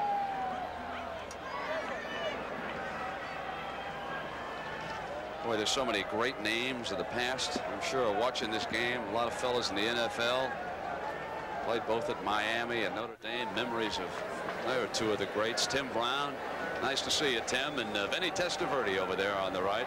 Boy, Pat, we had some great moments with those 2. They were fabulous college football players. They were sensational to watch. Vinny Testaverde provided us all with some great moments, and Tim Brown right here in this stadium. Remember all those punt returns and kickoff returns we saw?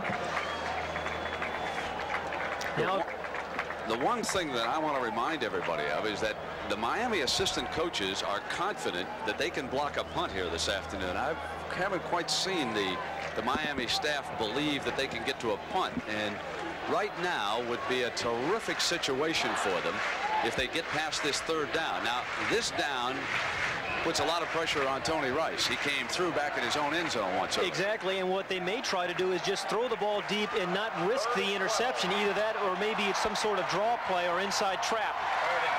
They overload the speed to the right side. They show slot, and Rice rolls in that direction now. He is being chased, and he will not get the first down. Notre Dame will have to punt it away. Miami probably will use its last timeout. They'll stop that clock at 1:16 now, forcing the punt. Timeout Miami. Final timeout. 0/2. And while we have a moment, let's take a look at these 2 fine schools, Notre Dame and Miami.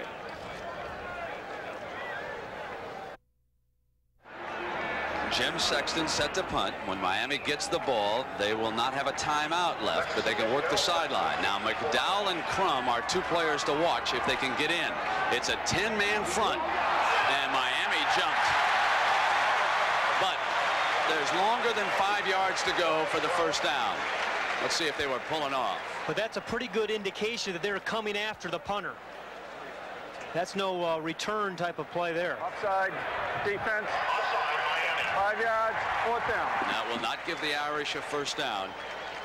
There is a young man who has specialized in getting in and blocking punts. Bubba McDowell, Benny Blades of the Detroit Lions, finally watching, probably watching from his hotel room. They get ready to play the Giants this week. Bubba replaced him.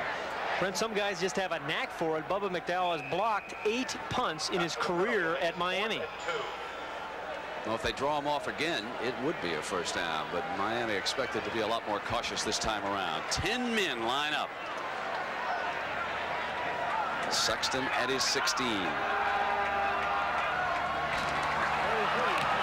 gets it off. Miami will have good field position. Fair catch called for there by Spencer. He had to make a diving catch. It's only a 26-yard punt. So Walsh and Miami are now 54 yards away with 1:09 and no timeouts with which to work. Well, remember, they didn't need those timeouts at all versus Michigan. And again, with their kind of passing attack, they can come up with big plays very quickly. Stams, number 30, has returned to the game. Brown, Hill, and Gary, the fullback, up as the wide men. They'll slot Gary to the right side. Quickly to Gary, who had not turned around. It was almost intercepted by Light. Gary did not look behind him as the ball was coming, and Light, if he had caught it, would have scored 6. And that is all Cleveland Gary. Anytime you're out in the slot formation and there's no man on you, you're not covered, that's the adjustment. You throw the ball right to him, but he did not make the adjustment that Steve Walsh had seen. Now Brown goes out on the side as Dawkins shuttles in the play.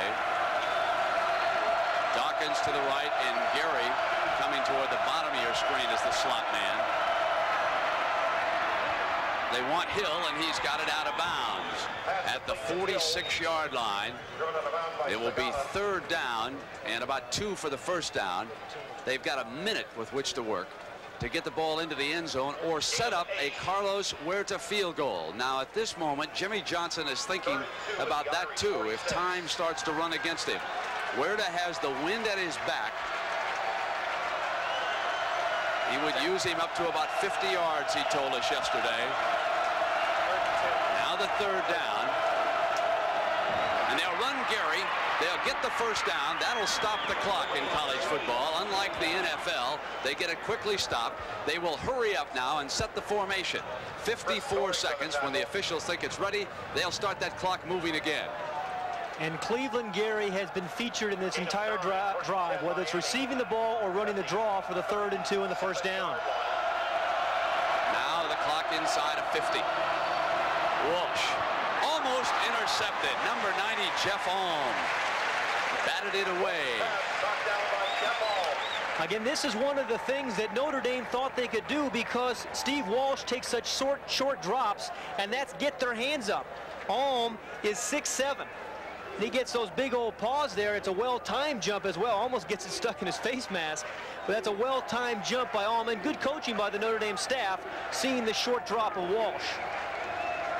2nd and 10. The clock at 45 seconds. Hill, Gary, and Dawkins. Chudzinski, the tight end. The officials now make sure everything is ready. And now the referee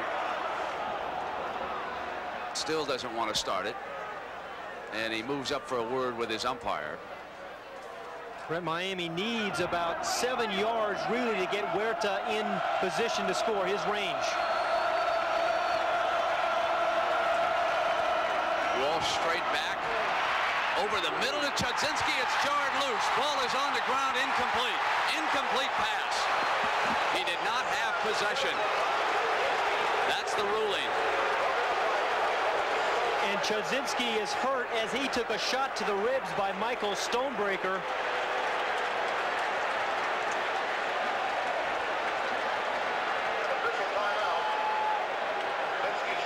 This is one of the more important hits of the first half. Along with Gary, Chudzinski is the man. He may have had it. Yeah, I think from that angle, it certainly looked like Chudzinski did have possession. In that case, it should have been a fumble.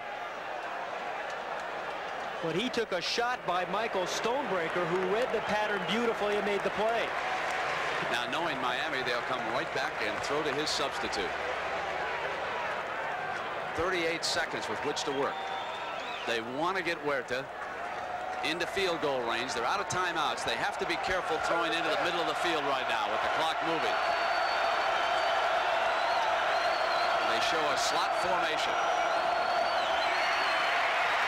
Down to the middle, and it is complete at the 15-yard line to Andre Brown. Same pass he caught earlier versus that double zone. They hit the seam of the defense down the middle like no one does in college. So Andre Brown off the bench with the play. He's the receiver that time for 22 yards. Now 31 seconds with which to work. And they can take a shot at a touchdown. Walsh pulls it out. As protection, there it is. Cleveland Gary for the touchdown. Miami does it again. Just what they do best of all. What a fabulous college football team working against the clock. They just don't need those timeouts, do they? Didn't need him against Michigan. Didn't need him here in this last drive. Now Huerta for the extra point, which would leave us tied with 20 seconds to go. Boy, there's something, aren't they?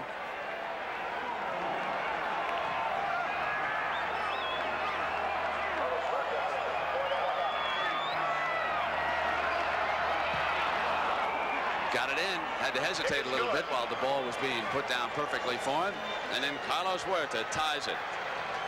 Watch the slot receiver there. He fools the freshman linebacker, Ali, number 97, who really should be running with Gary, number 43. That's what happens sometimes when you have an 18-year-old freshman playing in a big game like this. But again, take a look behind the offense. At the right of the screen, number 97, Ali, is the linebacker who should be covering Gary. But he takes the wide receiver inside. That leaves Gary wide open. And again, a very, very impressive drive by Steve Walsh with no timeouts. Hate to be a broken record, but at the top of the broadcast, we said the two players that Miami will go to in the clutch. They did it against Michigan. They've done it here today. Chudzinski and now Gary. Cleveland Gary, who transferred from Georgia, was hoping to become the next Herschel Walker at Georgia, but instead is emerging as the first Cleveland Gary at Miami, has caught 7 passes for 88 yards and 1 touchdown. And Miami trailing by 14, just like that, comes back. 21 all. 20 seconds left on the clock. The Irish have a pair of timeouts with which to work. Let's see how they elect to play it. The wind at Huerta's back. He hammered the last one completely out of the end zone. Scoots this one on the ground, and Johnson lets it go out of bounds. That'll be a 5-yard penalty. It goes out of bounds for a penalty.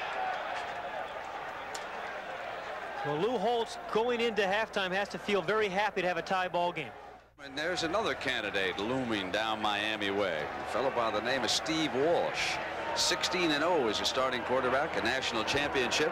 And in the last 155, 14 points on the scoreboard to bring this ball back into a tie. He's out of the St. Paul, Minnesota area. Was not recruited by the then Minnesota coach, Lou Holtz. Much to Holtz's dismay right now. He wishes he was suited up for the Gophers.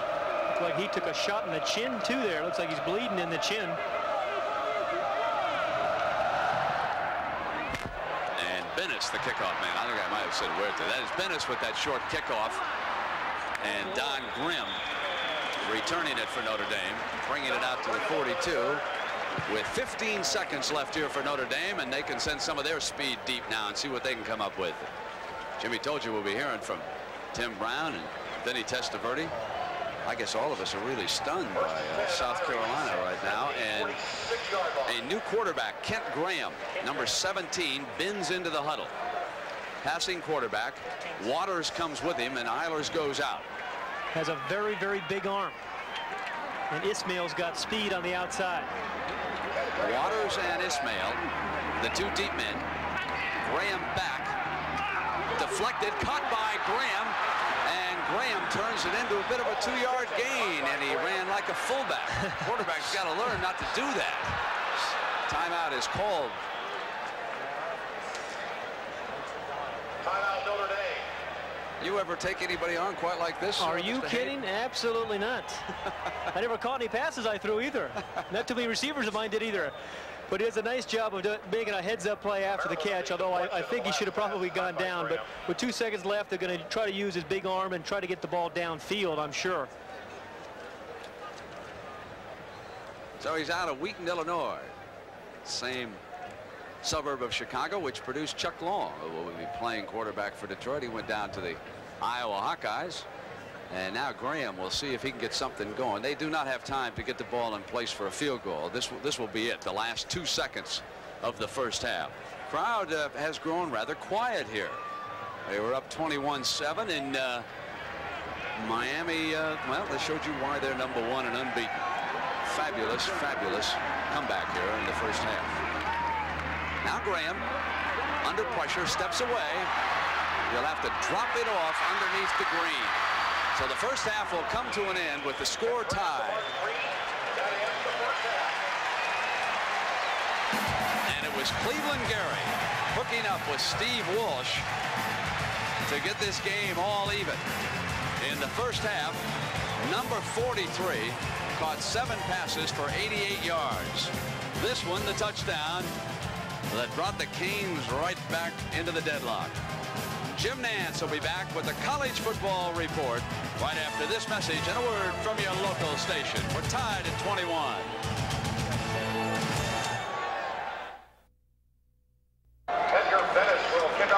Well, Pat Hayden, 30 minutes of football left. What do we expect here on the part of the Irish? I think what you're going to see is them continue to put pressure on Steve Walsh. We said at the top of the show that was the key. Frank Stamms did it in the first half. That's why the game is tied. Notre Dame was able to run the ball, but a great comeback by Miami late in the first half. And we get ready now for the second half kickoff. Edgar Bennis of the Hurricanes will kick it off. Now Notre Dame will have that wind at their back for the fourth quarter.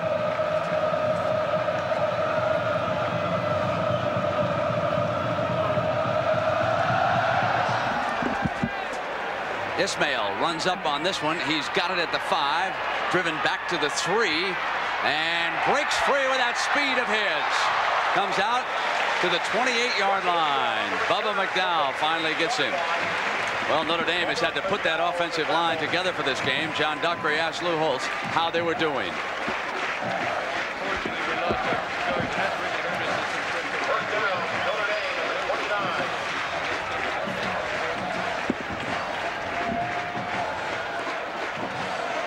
Now, they made a couple of mistakes on 4th down. They let Miami off the hook, and the Hurricanes really shoved it down their throat, tying this one up at 21-all. Lou also told John that the wind in the fourth quarter may wind up being a factor.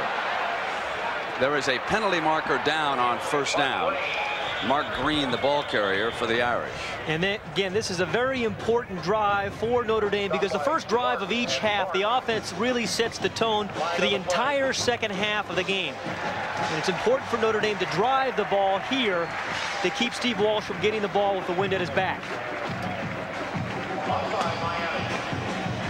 Well, the Hurricanes offside, and the penalty being walked off on 1st down. And Mark is shaken up. He leaves the game for the Hurricanes, and Pegues, number 58, checks into that defensive line. Pegues will go at left defensive end here. Curry, Jones, and Hawkins. This is the fullback, Banks, and he is met right away. Rod Carter, the linebacker, stepped into that hole. What about the running attack in the first half, Pat? Well, they were good, but they had most of their success on the left side of the formation following Andy Heck, the left tackle. But this has really been a surprise. I think I was surprised how well Notre Dame ran the ball for about 85 yards in the first half. Really, that's what Miami's been averaging for about a game, the entire game. So they ran the ball very well. Second down now for Notre Dame. They must get to their own 39 for a 1st down. That time, the Cane defense exerted itself with Carter. Now they fake the draw. Rice to throw it, and he'll take off out of the pocket. Tony Rice scrambling for what could be a 1st down, depending on where they spot the ball. It's going to be very near a 1st down for the Irish.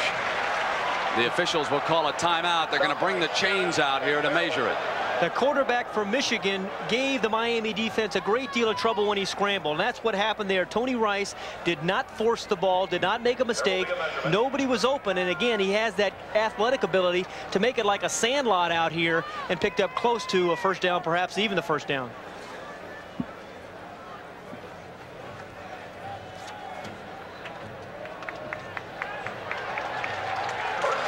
So a 1st down for Notre Dame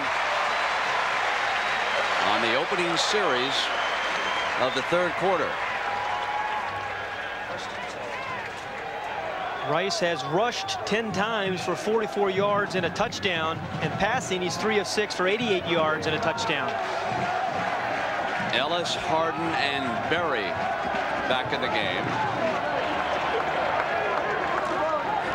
The fullback again, and Banks not going anywhere. 57, the middle linebacker, Bernard Clark, led the defense that time. He may have squeezed a couple of yards out of it. So it is hard going here in the early moments of the third quarter for that running attack. The Miami defense tightening up in the middle. And right away, that is Bernard Clark's play. He is the middle linebacker on a 4-3 defense. He has anything inside. He reads the guard and finds the fullback. Clark is the man in the middle, standing behind his 4 defensive linemen. Now Rice on a quick roll, lobs one, bad pass, diving catch for the interception by McDowell. And that had to be, it was a push by Ismail, number 25, on the defensive back. The referee didn't call anything, but McDowell made the interception. Pat, this is a bad pass. Rice steps over to the left, and he simply throws a lollipop. Nothing on it. He lobbed it, and McDowell with the diving catch. And, Brent, I think it's very hard for an option quarterback to be a good passer because you get hit so much, and it's such a physical position, it's hard to have any touch on the ball. Al Walsh and the Hurricanes. They scored 15 minutes in the closing 2 minutes of the first half. They run on first down, and the Irish defense, nothing going there. Ball pops free. Notre Dame ball. Boy, I'll tell you, Jimmy Johnson should complain about this. I thought that there should have been a whistle that forward progress was stopped. And watch this. It was, his forward progress was stopped right there.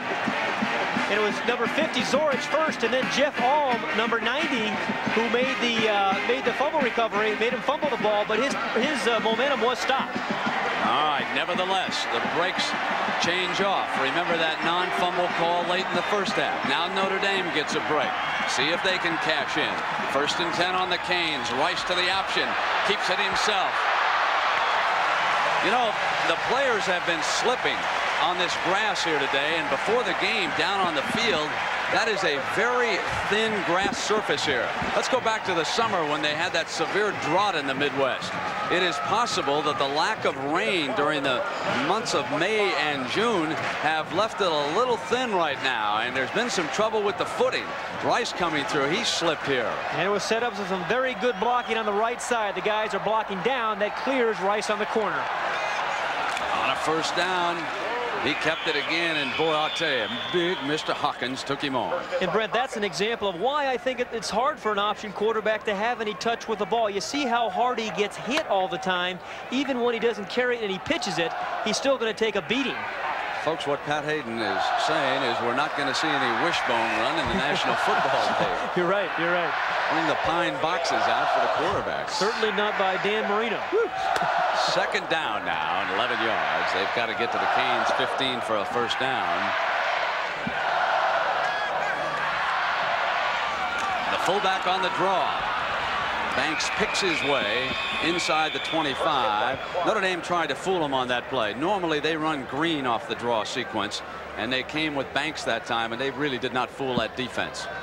Ordinarily, you want your quicker back running the draw play, and that is Mark Green. But this time they go to the fullback, gets a nice block by the center Helt.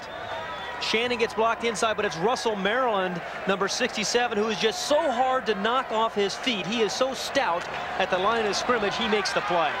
Long third down for the Irish. Eilers and Ismail, the wide men. Brown, the tight end on the left side. Rice did not have time, and he is hammered down.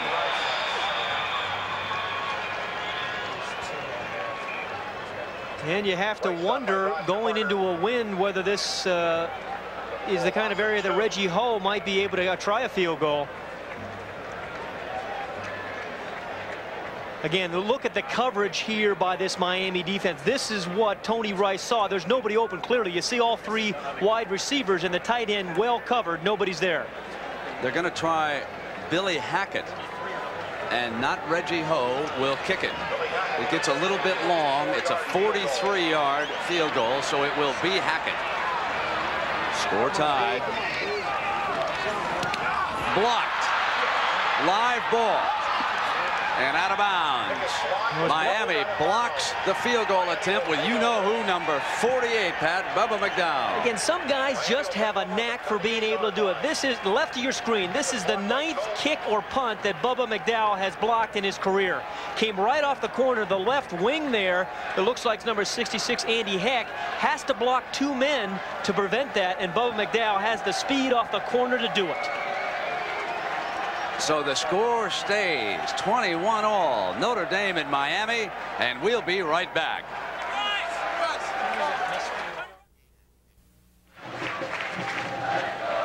Well, from Chicago earlier the day came the Panfill family. Barry Panfill, offensive lineman for the Miami Hurricanes.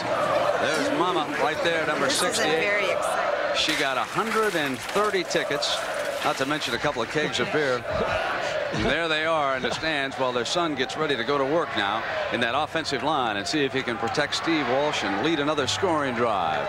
The Canes 21, Notre Dame 21. 10 minutes left in the third quarter. Miami first down at the 40-yard line.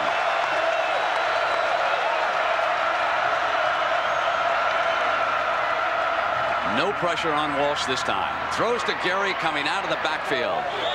And Light rides him out of bounds on the near side. And it's another 4-yard gain for Miami. Cleveland Gary has been such a weapon for the Hurricanes. You would think an adjustment Notre Dame would make would be to somehow jam him as he comes out of the backfield. He's come out of the backfield time and time again, and he's also lined up in the slot, but not once has the Irish defense tried to jam him, and he's come free an awful lot. So we're in South Bend with John Dockery and Pat Hayden. I'm Brent Musburger. Miami with the ball and a 2nd and 5. Tied with Notre Dame 21-all. Cleveland Gary tries to cut back for daylight, and he bulls his way toward a first down. If you just joined us, let's take you back through the scoring. Rice got the Irish on the board first. It was 7-0. Miami tied it, and Brown with an 8-yard TD reception. Then Banks scored on a pass from Rice. It was 14-7, and quickly it was 21-7 on an interception by Terrell and a 60-yard return. Then in the last 2 minutes of the first half, first Conley scored on a 4th and 5. Then after they forced Notre Dame to punt, they came back down and they hit the fullback Cleveland Gary with a 15-yard scoring pass. Notre Dame just had a field goal attempt blocked. Now it is 3rd and inches.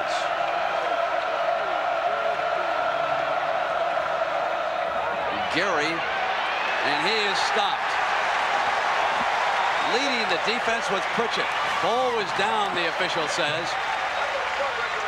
Pritchett felt that he had taken away, but he stops him, leaving it 4th and 3 and a punt situation for Miami. So a big defensive play by Pritchett. Again, watch number 69, George Williams at the top of the screen. Ball over right through the tackle. He is there. Todd Light is there. And then Pritchett to finish him off. Number 1, Todd Light, is playing a whale of a football game. This is Tim Kalau. He was under extreme pressure, and he did not punt well. This time he has the wind at his back. And they go to the short man on the fake. The fake punt. First down, Notre Dame.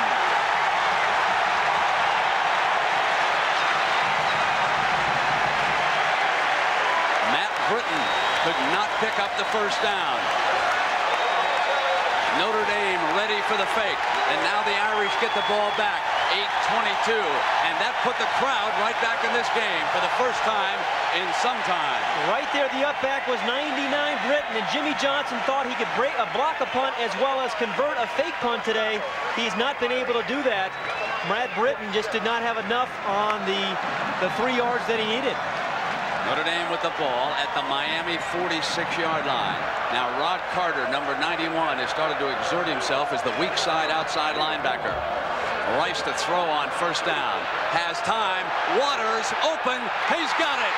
Out of bounds at the 4-yard line. Rice to Waters.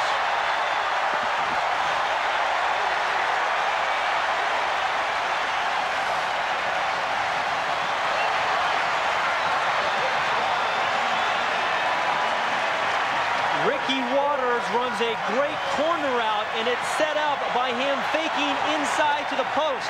Then he breaks out. And at the top of the show, we said Notre Dame has more speed than they've ever had.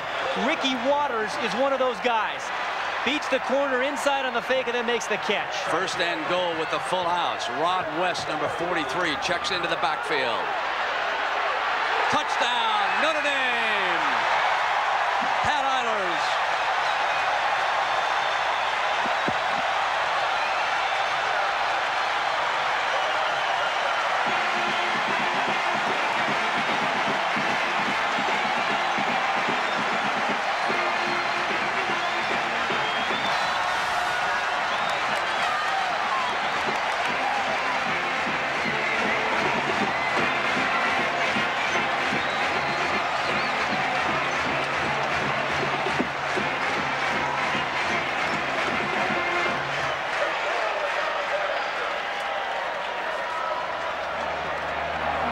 Reggie Ho hammers it true. Pat Eilers' first touchdown. He transferred from Yale after his freshman year because he wanted to go somewhere where football was more important and still could get a good education.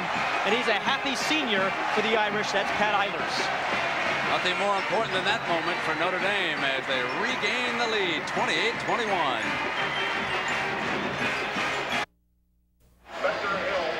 Twice this game when Notre Dame has gotten down inside the 5-yard line, they've run behind to the right side. Dean Brown's big block at tackle.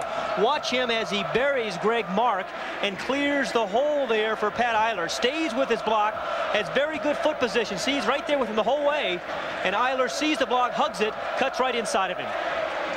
Pat, that is only the second rushing touchdown Miami has allowed this year. Both of them here this afternoon. Tony Rice took one in himself to put Notre Dame ahead 7-0. So they're up 28-21. Billy Hackett, number 18. And Randall Hill, one of the deep men. And again, because of the wind, they are standing at about the 10-yard line. The shadows start to lengthen here in South Bend. Now, Jimmy Johnson could afford that fake punt because of the strength of his football team. But by letting Notre Dame score, he has allowed the crowd to really get back in this one now. Miami must silence them first of all, and they can do that in moments.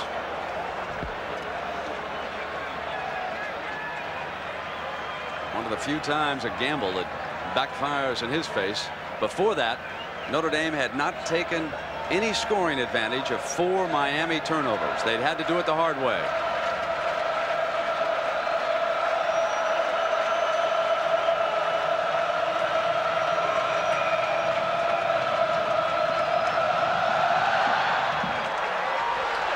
Short to Hill. He runs up near the 25-yard line. Big day tomorrow in the NFL. You take a look at all the games we've got. A total of 9. It's doubleheader Sunday. Now at 12:30 Eastern time, we'll hear from Dick Butkus and also Mike Ditka. We'll have an interview with Iron Mike on what's up with the Chicago Bears. Late games, 49ers and the Rams. I know that Greg Bell of the Rams watching this game, former Notre Dame running back. We'll take a look at Greg Bell. And we'll hear from Will McDonough and Irv Cross. Irv Cross will be out at the Giant Lion game. Shannon Crowell, number 20, into the backfield. Cleveland Gary, the running back. The Irish defense ready. And again, that nose man, Chris Zorich, came across with initial penetration. He's out of vocational high school, the same high school that produced Dick Butkus. And he's playing just like a Butkus right now. And Brent, what makes him unusual, talking about Chris Zorich, is his ability to be stout and stop the inside plays, but he has enough athletic ability to get to the outside of the defense and make some stops there as well. It's unusual for a nose tackle to be able to do both. Barry Panfill, shaken up, has to leave to the sideline. Number 68 goes over to Jimmy Johnson's sideline, so they make a substitution in the offensive line. Irish show that 5-man front. Stams is on the right. Walsh with time, complete. And into Notre Dame territory, Rob Chudzinski, his tight end who always seems to get open when they need a big play. There's 18 more yards. Of the total offense, we'll have Roger Riley check. I'd love to know, Cleveland Gary and Rob Chudzinski, the percentage of this offense that they have here this afternoon. Now with a first down at the Notre Dame 48-yard line.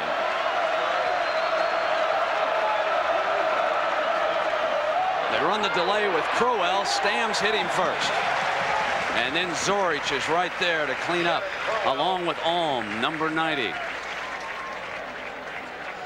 Frank Stam's again coming out, opening up the second half, playing well. See, he stays right at home. That's what you need to do as an outside linebacker when you're concerned about the draw play. He got some help inside from Jeff Alm, but he stayed right at home. Mirko Jurovic, number 74, is in that defensive line. Miami needs 8 yards on this second down. Bluff a blitz. Short drop. Over the middle, incomplete. He wanted Brown that time. Smagala and Terrell were there. 53% of Miami's total offense. Cleveland Gary and Rob Chudzinski. Absolutely amazing. And Panfil, a little bit of pain over there. Is it inside of his left leg? It appears to be down there, Pat. And he's been a member of this offensive line for Miami over the last 3 years and done a remarkable job. This offensive line, I think, is one of the best in the country. They have protected Steve Walsh and Vinny Testaverde before him better than just about anyone. Don't get enough credit, these guys.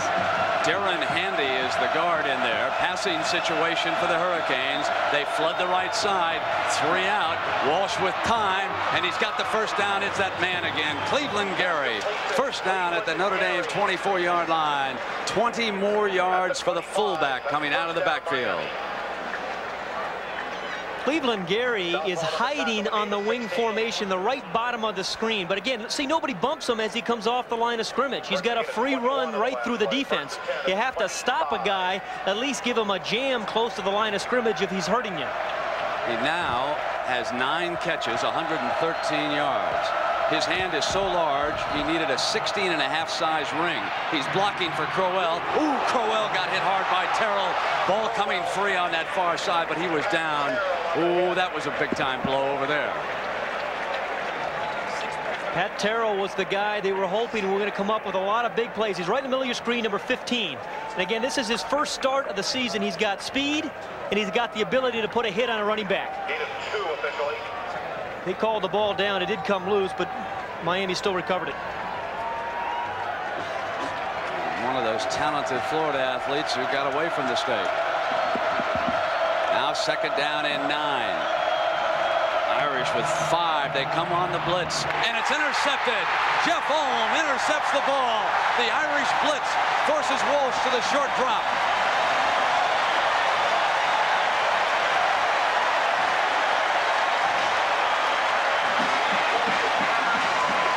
There's the 5th Miami turnover, and Jeff Alm is 6'7".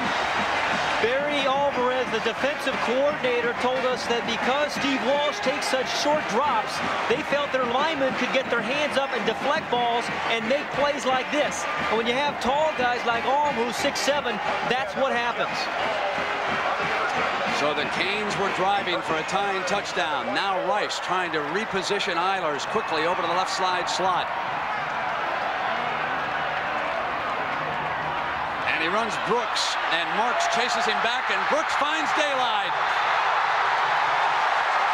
Brooks explodes to the 47. Individual athletic ability. 22 yards as he was cut off by Greg Mark.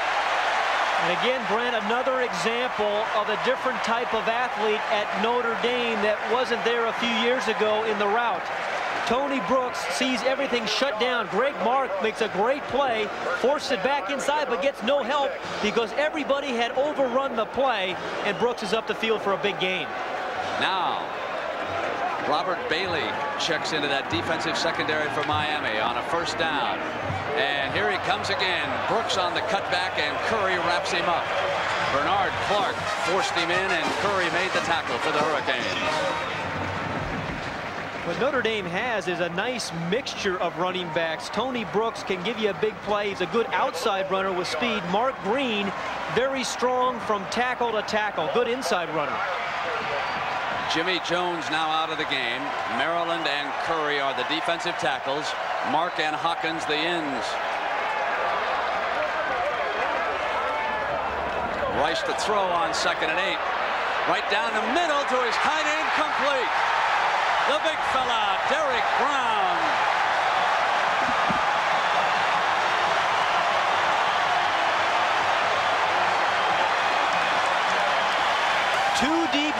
we've seen both teams run this all day long. Again, the tight end, you see these two guys playing back here, he gets right in the seam of the defense, and that is the soft spot.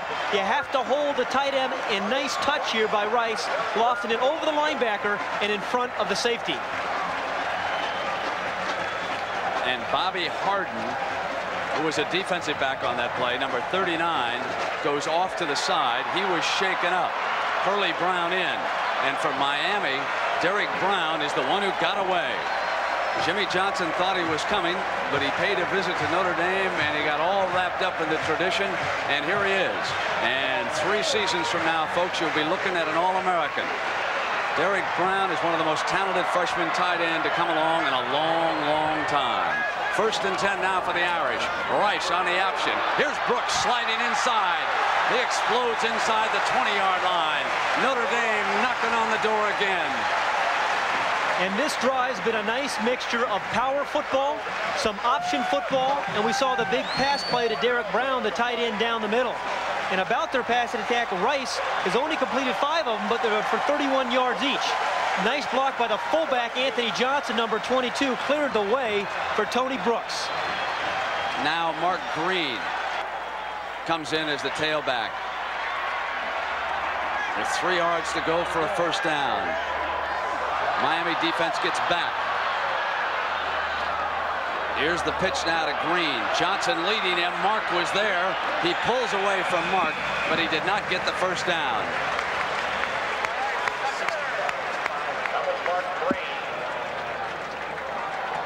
Brent, with 2:41 left in the 3rd quarter and Notre Dame driving, this becomes the most important 3rd down defensive play for Miami. They need to stuff them here. Otherwise, Notre Dame drives again, and the crowd really gets involved. Greg Mark was injured earlier in the game. Now he is being helped off again. This a tremendous blow to the defensive line of the Hurricanes. Greg Mark opened the season as a tackle. They moved him outside to give him more running room. He is the one who penetrated and came through first. Now, Green cuts inside, and Mark slides to the ground, unable to hold on. And he leaves because of that leg injury. And Willie Pegues, who was unhappy for the last couple of weeks because he lost his starting job, now can regain it with a strong effort. This is going to be 3rd and very short for Lou Holtz and the Irish. The ball is near the Miami 16-yard line.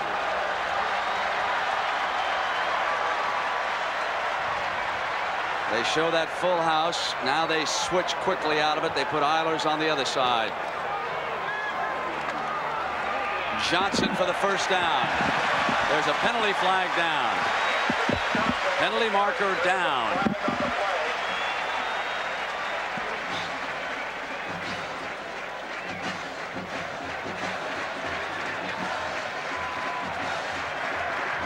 Offside.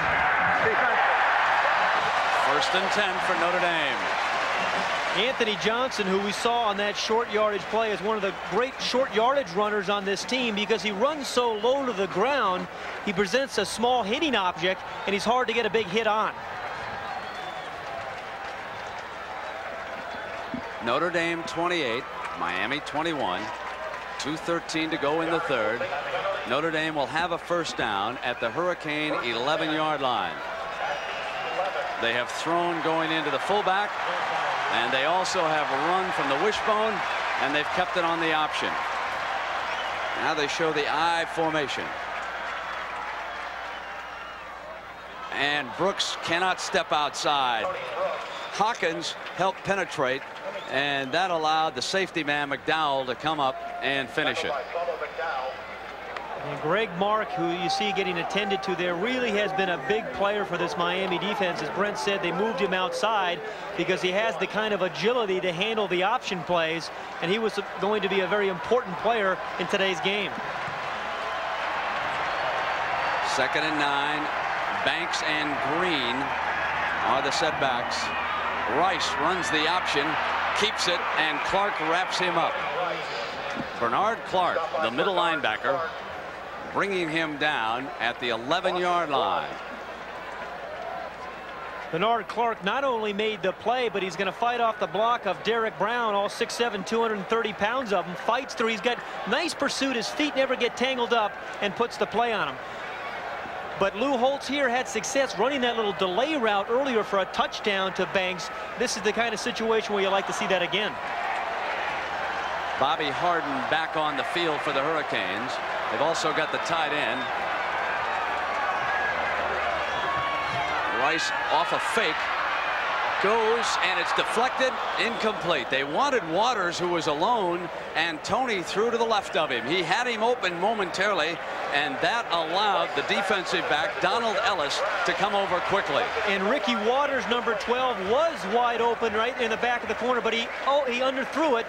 The ball was way high, but Waters was wide open on the inside. So it's Reggie Ho time for the Irish. This a 27-yarder. Notre Dame had one blocked, but that was Billy Hackett attempting that one. 37 seconds in the third period. Miami with tremendous kick blocking ability. And this one on the money. It's a 10-point Notre Dame lead.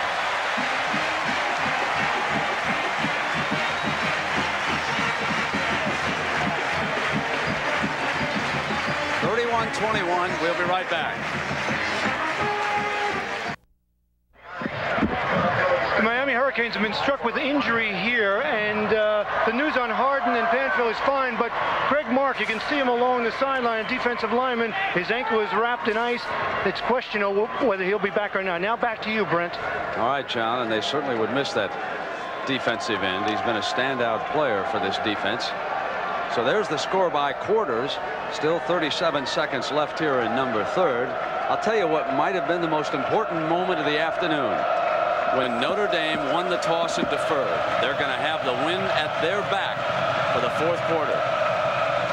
Why the return men for the Hurricanes right now are standing up on the 15-yard line. And so they kick it on the ground.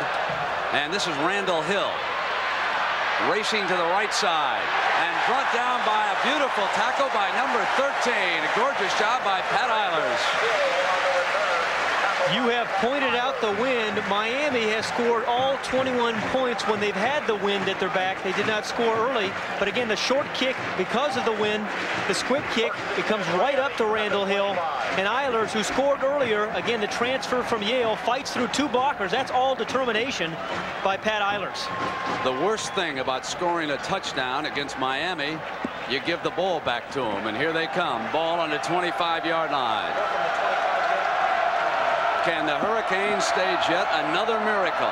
We're about to find out. Walsh is back, has plenty of time, complete over the middle for a first down. He hits Dawkins, and that an 18-yard gain, working to his wide receiver.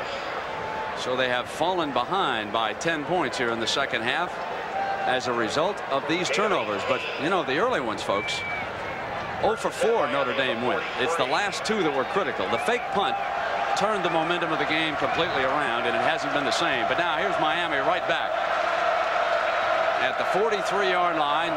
Irish show blitz, back out, and Gary is spun around and hammered down by number 34, Wes Pritchett.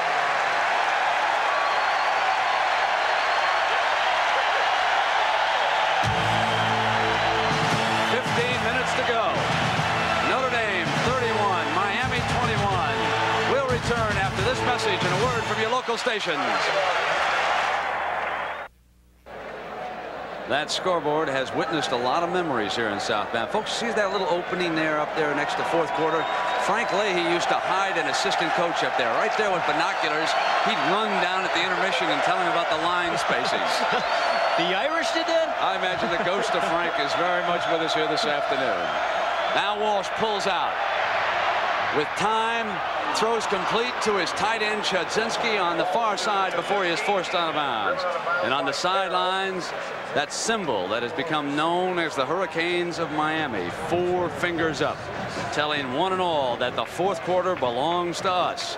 And remember, at Ann Arbor, 5.5 minutes to go, they trailed the Wolverines 30-14 without using a single timeout. They came back to beat Michigan 31-30. Now they trail Notre Dame by 10, and they're driving. With a first down, Walsh changing the play at the line of scrimmage against this Irish ever-changing defense.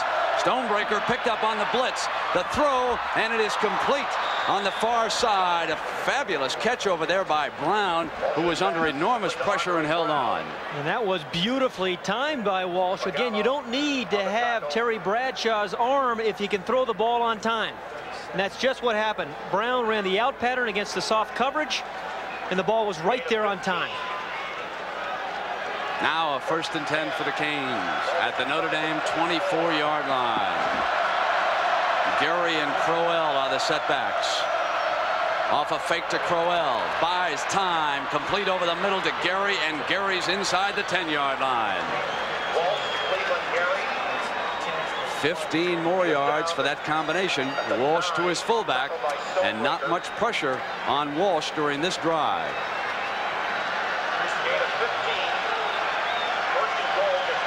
Miami's done a much better job this drive of protecting Steve Walsh. Frank Stamms has not been in his face. Pritchett and Stonebreaker, the inside men. Walsh again changes it against that defensive look. He's going to throw for it. Incomplete. He wanted Brown. It was cutting in. So it'll be 2nd down. Right of the screen, Andre Brown runs the slant pattern. That's a tough pattern to throw when you have so many inside linebackers. See, there are 3 guys on the inside. The quarterback feels all those players, and sometimes he takes something off the ball, and that's what happened there to Walsh as he tried to get the ball to Brown on the slant. 2nd down with the ball just inside the 10-yard line. Brown, Dawkins, they'll throw to Chudzinski to the short side if he curls toward the flag. And they run Crowell behind him this time, trying to catch them off balance. And Zorich is into a pushing match over there on the far side with number 79. That's Mike Sullivan. 2 Chicagoans going at it pretty good over there.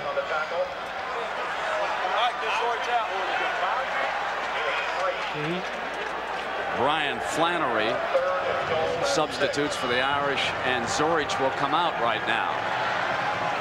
3rd down. The ball is at the Notre Dame 6-yard line. And the defensive coaches on their sidelines are telling the Irish defenders, get those hands up again and tip another ball.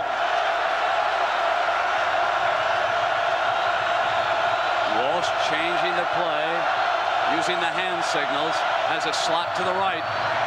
Under pressure this time, throws incomplete, and Brown was down in the end zone. He and Light had collided. And the field goal unit trots onto the field for Jimmy Johnson.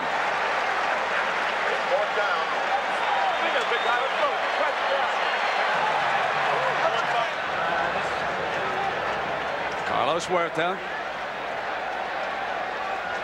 number 27, with a 23-yarder.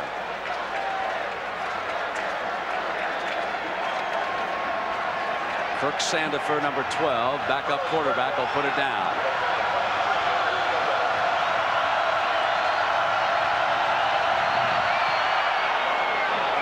Beautiful kick.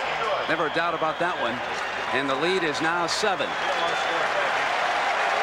31-24. 13 minutes to go. Jim, our score is 31-24. Notre Dame over Miami. 13 minutes to go. Well, we've had more than 700 total yards here this afternoon. This game reminds me of another Miami game. Not a Miami-Notre Dame game, but a Miami-Boston College game. You get the feeling that maybe this one will come down to that last at bat too, don't you? Menace with the ball on the tee.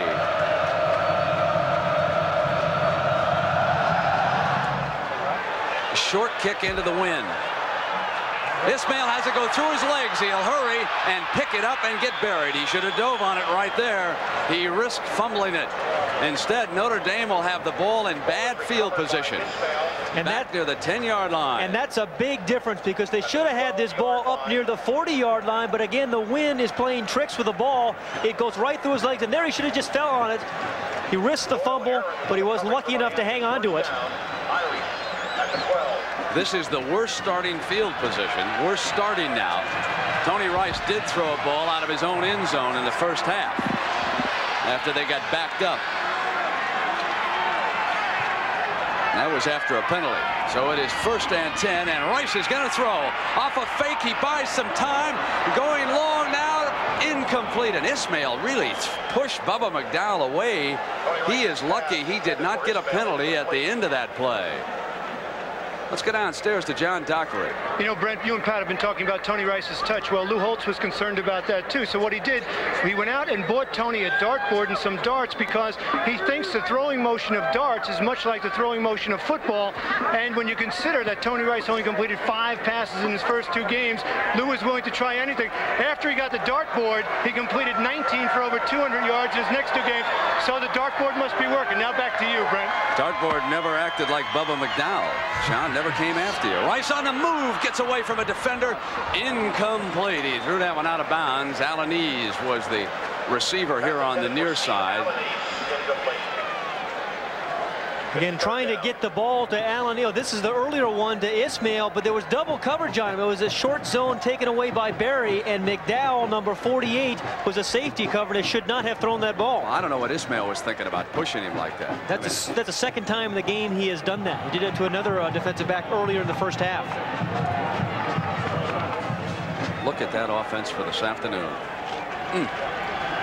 2 unbeatens, number 1 against number 4. Notre Dame leading it by 7. This is a big 3rd down for Rice. Holtz has been throwing, going out, and he wants him to put it up again.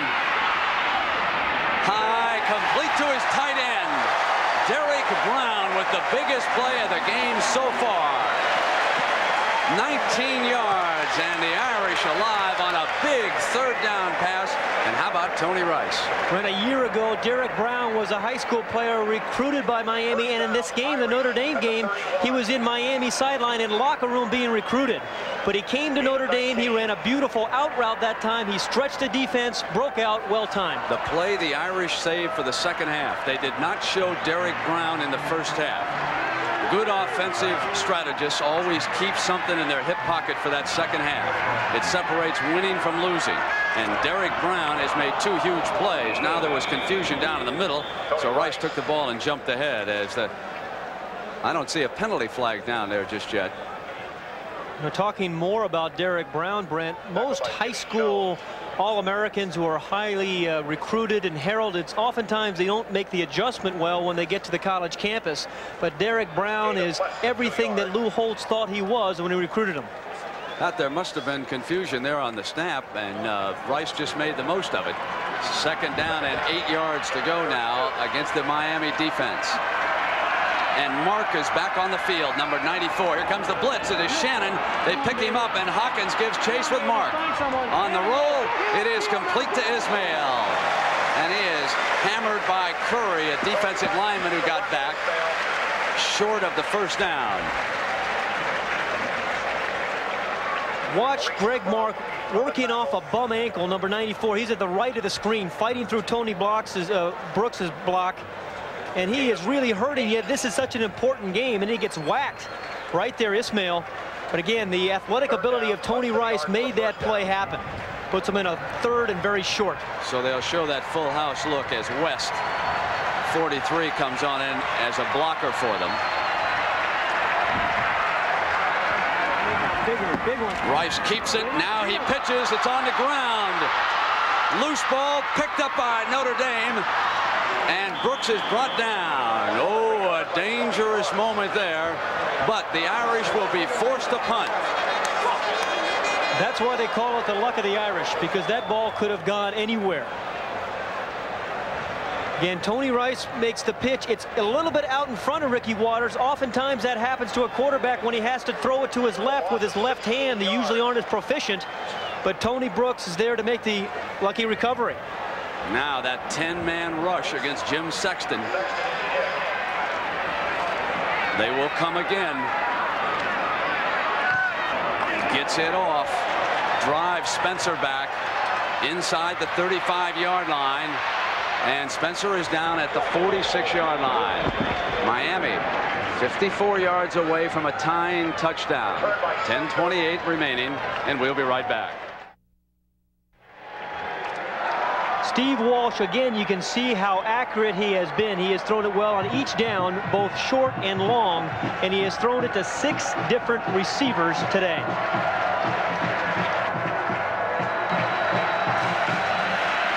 Zorich back in at the nose. Conley back at tailback behind Gary. And Walsh on first down is going to put it up again. Drops it off inside to Conley, and he gets a first down. 11-yard gain, Walsh to Conley. Man, they're into Notre Dame territory to the 43-yard line.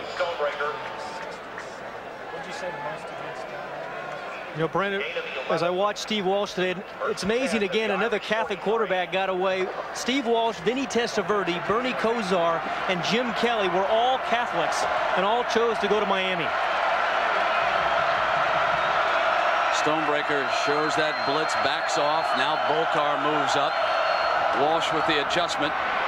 And Conley, and Stonebreaker brings him down on the near side. So the Notre Dame linebackers get the job done that time, stopping Miami on first down, and it'll be 2nd and 11. If you're thinking what Miami might do if they score the touchdown, Jimmy Johnson is committed into going to 2 if time is running out, but still with 9:30, if they score quickly, he'll probably kick the extra point. Gary is on the wing. Chudzinski set there along with him. They split the 2 out. They go to Chudzinski, and Zorich, the nose man, leads the defense. It will leave Miami in a 3rd and long, however, and that's the best defense that Notre Dame has shown yet against Gary over on a wing, and they bring the tight end right with him on that side and try to split open the defense. You know, I know you really like Chudzinski, and so do I. You know, in an era where college football seemed to manufacture their reputation, he kind of goes quietly about his job and just gets open and catches the ball. Very impressive guy. Here's a big 3rd down.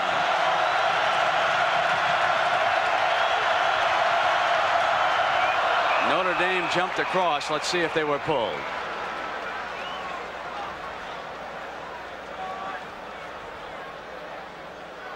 The umpire stepping in.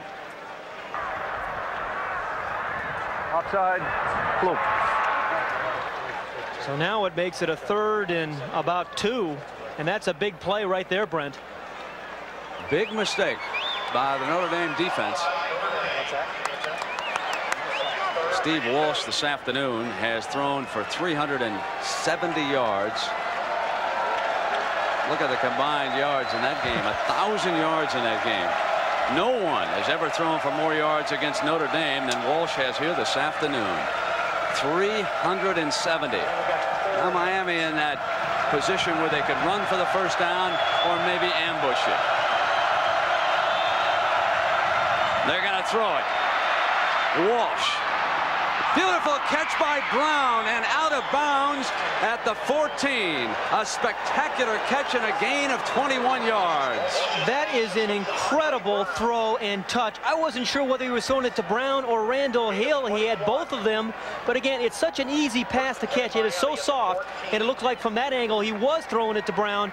And if he could have just kept his balance a little bit better, he would have scored. Set up by good pass protection. So a wide receiver with a reputation for dropping the ball comes of age here this afternoon.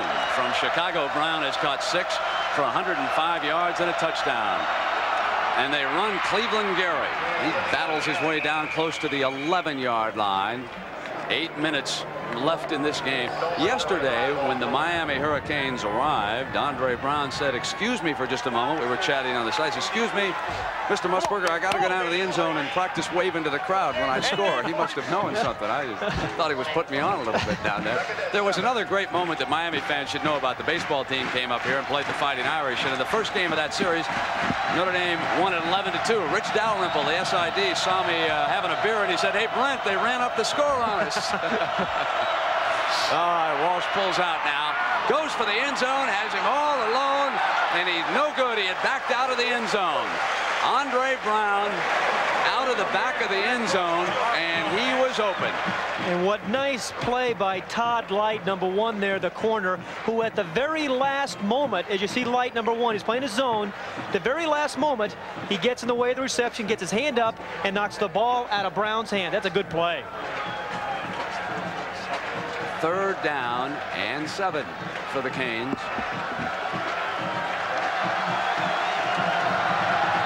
Brown and Hill go to the left. Conley is out there on a wing. Gary all alone in the backfield. Incomplete. Johnson complaining about no call. And I think he was upset because Leonard Conley was wide open. Now, he did say pass interference, but when the ball gets tipped, as that ball was, there is no pass interference. Jimmy is claiming that there was, but the ball's going to get tipped.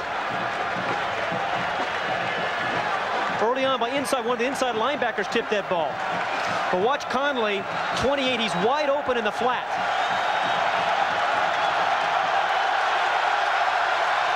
Fourth down and everything.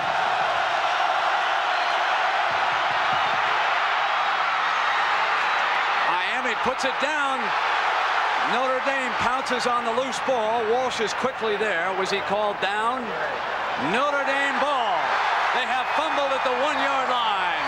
Jimmy Johnson furious. Mike Stonebreaker has just recovered the biggest fumble of the season for the Fighting Irish. Jimmy doesn't believe it. He thought the receiver, Cleveland Gary, was down. Again, this is 4th and 7. There is no such thing as long yardage for this team. There's everything riding on this pass. The ball is caught there. He has possession. And the ball came loose before he went down. That's a good call by the official. And the recovery there by Stonebreaker. You're going to see the ball come out of his hands. You talk about luck or whatever. The ball bouncing back out of the end zone, recovered on the 1. If they could have recovered it in the end zone, they'd have had it out on the 20. Instead, they are buried back here, and quickly they throw it to Ismail. And Ismail comes out to the 10. There's a penalty marker down. It was thrown as the last tackler jumped in.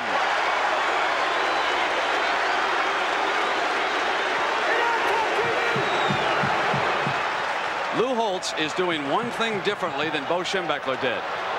That hold goes against Notre Dame. There is a big, important difference right now. He is really not growing conservative. He's been throwing coming out.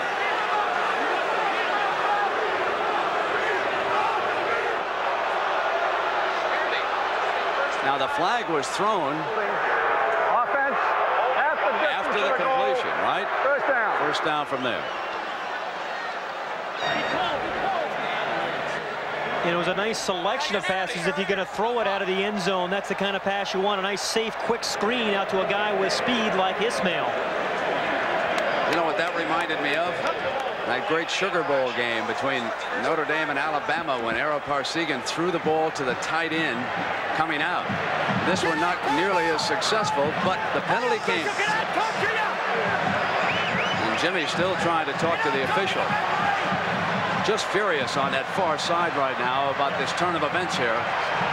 Plenty of time left in the game. 6:40 to go. And they run that sprint draw package with Brooks out to the 5-yard line. Shannon mixing it up down in the middle. And again, with 6:28, this next 2 downs for this Miami defense will determine, I think, how, if they're going to maintain that #1 ranking. These become the critical downs for this Miami defense. Anthony Johnson replaces Banks. This is a 2nd down. The Irish must get to the 11. So they have 5 yards to go here. Crum is now playing linebacker. They run Brooks wide. He cuts up, stayed on his feet long enough, and a Notre Dame first down. 11 yards on that play. And one back cleared the way way for the other. Anthony Johnson, the fullback, threw a key block that allowed Tony Brooks to find the seam in the first down. Johnson's the fullback, number 22. Watch as he kicks the defensive linebacker, Shannon, out. Brooks hugs that block, cuts inside, and that's a big first down for the Irish. 5.5 minutes to go.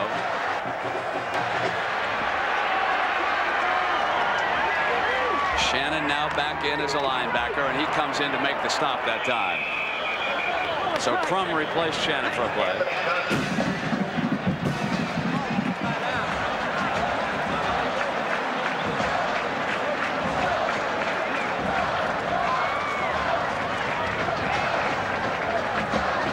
Continuing to call the plays for the Fighting Irish, as he has done all game long, using shuttling fullbacks to bring them in and out. Second down and long.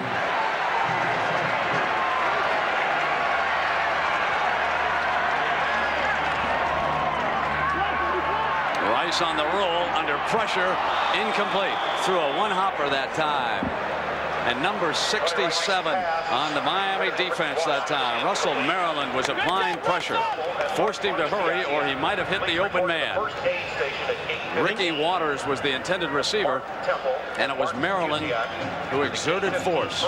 Think about Russell Maryland. He's only 6'1" and 275 pounds, but he's got a dancer's feet. He's very, very quick and built and gets very good leverage and can get upfield. Now another big play for Tony Rice. Over 800 total yards. Here's the third down. 9 yards for the first down. Miami presses with its defense, and Rice could not get free, and it was Maryland tripping him up that time. That was the right call for that defense. Man-for-man defense, they had the quarterback draw on, but again, a terrific play by Russell Maryland inside. 67 right there. Left part of the screen is a quarterback draw. If he doesn't tackle him, that's going to be a first down for the Irish. Big play. Now they line up 10 men against this punt again. And Sexton, the punter, a little bit late coming onto the field. 10 seconds left on the clock. Game was so good he was enjoying it. Standing at the 4, gets it off, drives Spencer back to the 42-yard line, and he is down at the 49-yard line. 43-yard punt and a 7-yard return. 3:52 to go, and here come the Hurricanes again. Well, let's present this week's Toyota Leadership Awards, given for team contributions, academics, and citizenship. Bill Hawkins from Miami. He's a business major from Hollywood, Florida. Done a splendid job with a 3.2. Reggie Ho from Notre Dame. He's that pre-med major who does the field goal kicking here. He's from Hawaii. And Toyota donates a check in the amount of $1,000 to each school's General Scholarship Fund. Well, Jimmy Johnson did a little officiating up at Ann Arbor. Not so successful here in South Bend. He's claiming that the ground caused the fumble. The replay indicated that it did not. Nevertheless, it is 1st and 10 for the Hurricanes at midfield. And Walsh to put it up again. With time, he comes to Chudzinski, his tight end, who is forced out of bounds.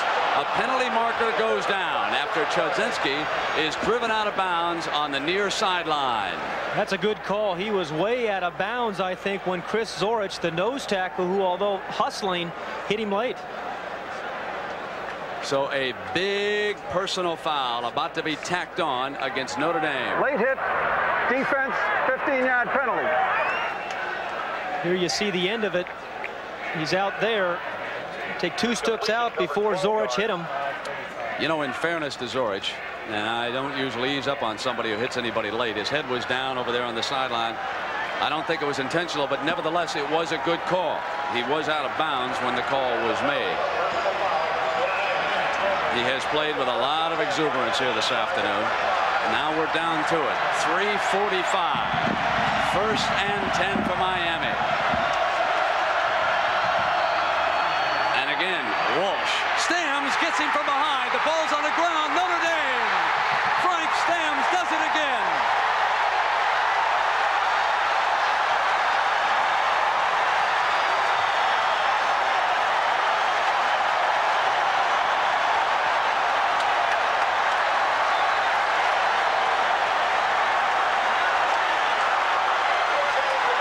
Here's the man who wrapped it up, Chris Zorich.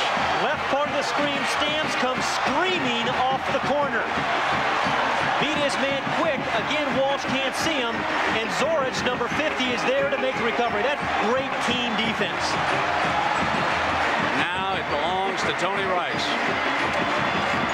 The Irish are 3:30 away from an enormous upset. But they must have first downs. Miami, the most dangerous team in the college game with time running down. They'll run Brooks, and Bernard Clark chases him down. The middle linebacker with a big play for the Canes. Miami has all 3 of its timeouts remaining. He looks woozy. Well, he does not get hit or touch much, but you can see he's got the bandage on the chin. He took a shot in the first half. He's had more pressure than he's ever had. This has been a war here this afternoon in South Bend. 2nd down and 15. And timeout is being called. They were substituting linemen. And they got on the field late with Tim Grunhard, who had just come on the field, injury and all. And now Rice will go over and talk to Holtz. 3 minutes, and we'll be right back. Here's the controversial moment that Jimmy Johnson was complaining about. Cleveland Gary coming out of the backfield. Now watch Streeter. Number 27, he delivers the blow for Notre Dame at the 1. Ball coming free. Bounces loose and is recovered at the 1-yard line. Now the next possession. Miami again coming back. And Frank Stamms out of Akron turns the corner, comes from behind, forces the fumble. And Chris Zorich recovers it for Notre Dame. Now they have a 2nd and 15. Pat, what about that play down by the goal line? And Gary did not have possession. That's what was happening. He was bobbling the ball. That's why it was a fumble and not the touchdown.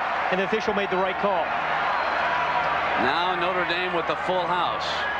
They substituted the injured guard, and Rice running the ball, wrapped up by Hawkins, who gets across. And Miami with all 3 timeouts remaining and plenty of time in this game. Wouldn't it be something if it came down to the 2-point conversion? Just might happen. Remarkable. Miami came into the game with 14 turnovers. Today they have had 7. Largely the result of Frank Stamms putting pressure on Steve Walsh. 3rd and 17. Pat, what would you call here? Would you be conservative or would you go long now? I think you take a shot. You have one-on-one coverage down with Ismail. If they can't catch it, you don't worry about it. You punt the ball away, but throw the ball downfield. They got Robert Bailey one-on-one on Ismail. Rice is hit, though, and he cannot get it away as Shannon comes in, forces the fumble. Miami's ball inside the 15-yard line. Again, it is Greg Mark who made another great play. The guy with the bum ankle puts the pressure on Tony Rice. Far right of the screen, Greg Mark. Again, right in here, these 2 guys come in and put the pressure on Tony Rice. Again, Lou Holtz is figuring he's going to get this ball off, and it's going to be a safe deep pass. That Shannon, number 22, who really put the stop on him, and Mark, who made the recovery. Right now, Miami loves to throw on 1st down. Going in after a turnover. Let's see what they come up with. They're going to run Crowell. He broke a tackle, battled his way to the 11-yard line that time. And that was Conley. That was Conley. Check that, number 28. Again, this is the area of the field. If you have a tight end who is effective like Chazinski is, you can do all kinds of business in the middle of the defense. Now it is 2nd down. Gary is out on the wing right behind Chazinski. Brown is over here on the right. He throws complete to Gary, and Gary is wrapped up immediately by Streeter.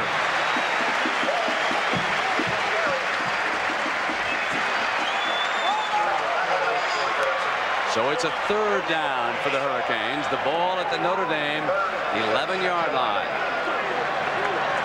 Notre Dame is doing down here is playing zone defense, and as soon as Steve Walsh throws it, they react, and if they catch it, they're not going anywhere after the catch.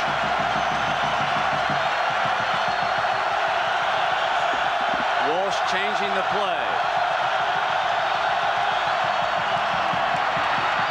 Over middle, incomplete. And Wes Pritchett, number 34, dropping back to defend that pass. And it is 4th down again. A great defensive stand here. And Jimmy Johnson uses one of his 3 timeouts. Watch right here. Wes Pritchett is the man, number 34, who does a nice job. Steve Walsh throws his ball into traffic. Pritchett makes his drop outside, then reads the eye, steps inside. The ball is thrown behind Gary, but Pritchett makes a nice play on it. Now the Notre Dame defense coming over to the sideline. Jimmy Johnson brings the offense.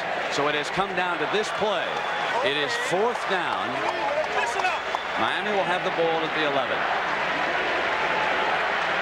Gary Stevens, the offensive coordinator, and upstairs he's been talking to the staff on the field.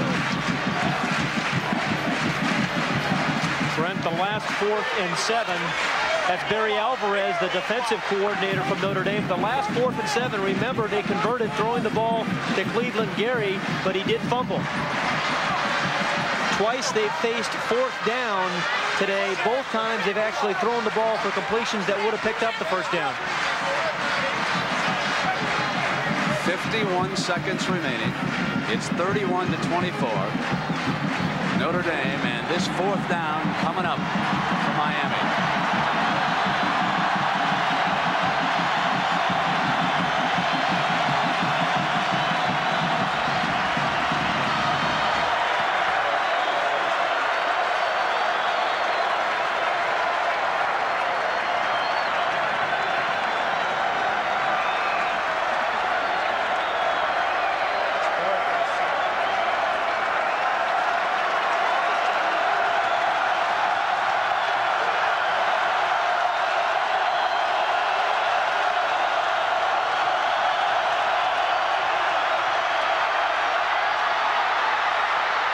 Something. Touchdown, Andre Brown. Now they'll go for 2, I believe. Jimmy will use a timeout. It's 31-30 at 45 seconds. There is such confidence on this entire Miami team, no matter what the circumstances. 4th and 7 is like 1st and 10 for them. It does not faze them. The 3rd time they've had the situation, the 3rd time they've converted. A beautiful lob throw and a great adjustment by Andre Brown, who comes back and makes the catch. Andre Brown, who caught some passes over the middle. Watch as he sells Todd Light on the inside move, and the post pattern breaks back out to the corner. This was set up earlier when Andre Brown caught the inside routes. Todd Light bites on it. He breaks out and then makes a great adjustment. Miami must decide what kind of a 2-point play to use. They use a play commonly referred to by everyone except an official as a pick play. A flood, as they call it.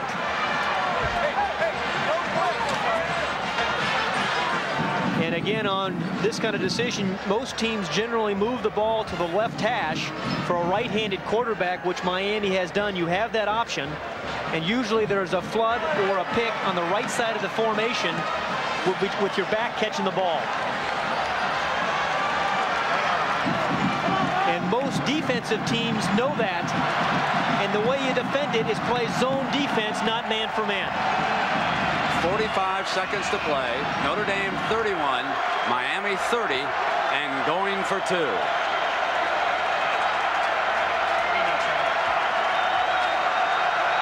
Brown and Dawkins to the right.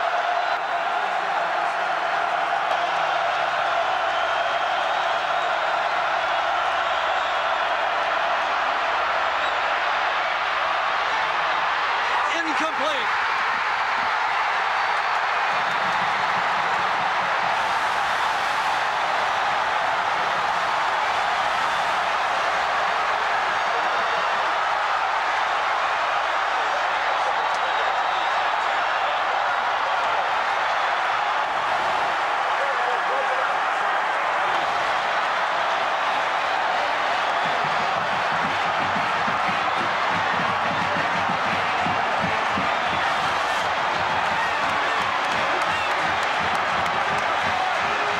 Jimmy Johnson was expecting man-for-man defense, Brent, but just as we said, Barry Alvarez, the defensive coordinator, went zone.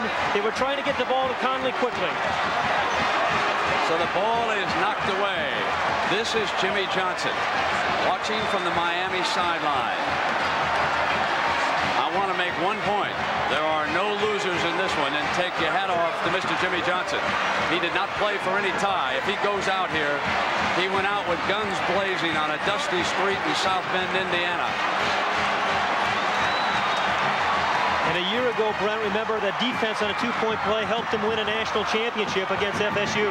Now, obviously, the onside kick. Carlos Huerta, the star of the Michigan game, with 45 seconds to go. Now, Notre Dame's key here is to get that second line up a little bit closer. Michigan had them far back. You want to keep them up about 3-4 yards in case that ball is ricocheted. That's the key for Notre Dame. Huerta for Miami will attempt to get that spin on grass a little bit different than the carpet they had at Michigan. Let's watch. Now, hold on. The official had not turned him loose yet. Not turned him loose, and they'll come right on back. And, boy, I'll tell you, there are about 4 white jerseys all over Notre Dame down there. You know, Brent, the key to this thing is to be able to get 2 hops, not just the one. You get the 2 hops, and you get the uneven bounce. Now, Lou is changing a couple of players out here. He wants to put Tony Rice. He has sent his quarterback into the game. His quarterback is on the far side 45. How about this one? He's got Tony Rice back here on this onside kick. And he's put him over to the side where Huerta has kicked it. Here's the kick.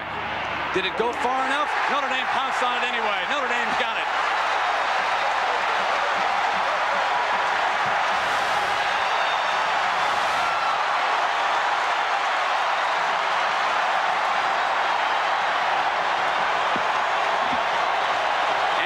Johnson, the fullback, wrapped up the onside kick. 42 seconds. And this is one of the scariest things when you're standing over there and you know the ball's coming to you. But he didn't wait for it. He went after it and got it, and that was the difference. The ball didn't take the big hop that Huerta was expecting. The echoes are awake this afternoon.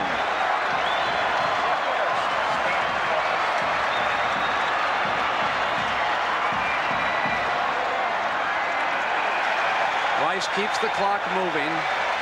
Miami down to 1 timeout. They use it up now.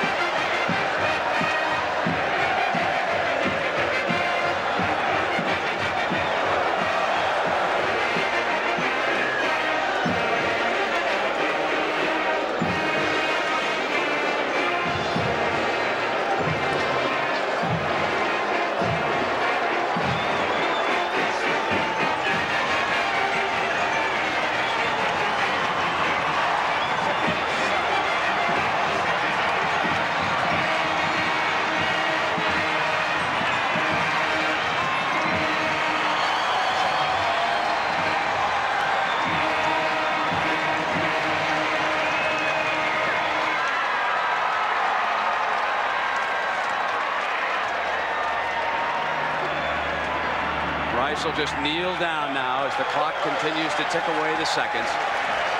Miami cannot stop it this time.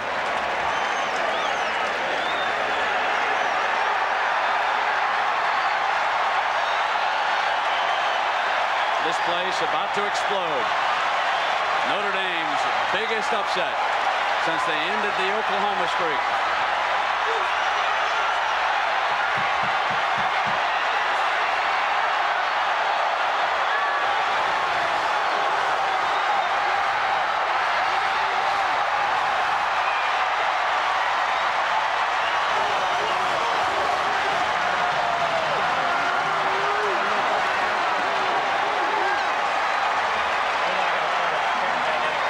Let's go down to John Dockery. John.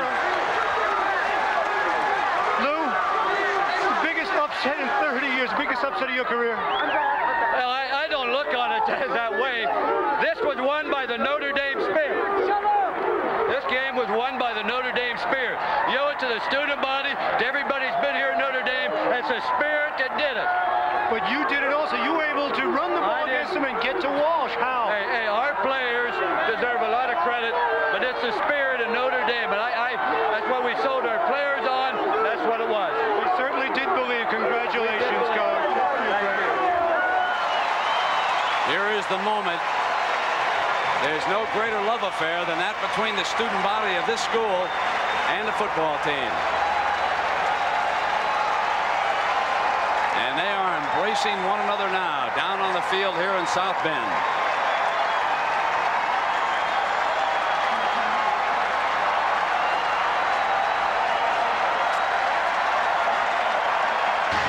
What a warm, wonderful scene being played out here in South Bend, Indiana.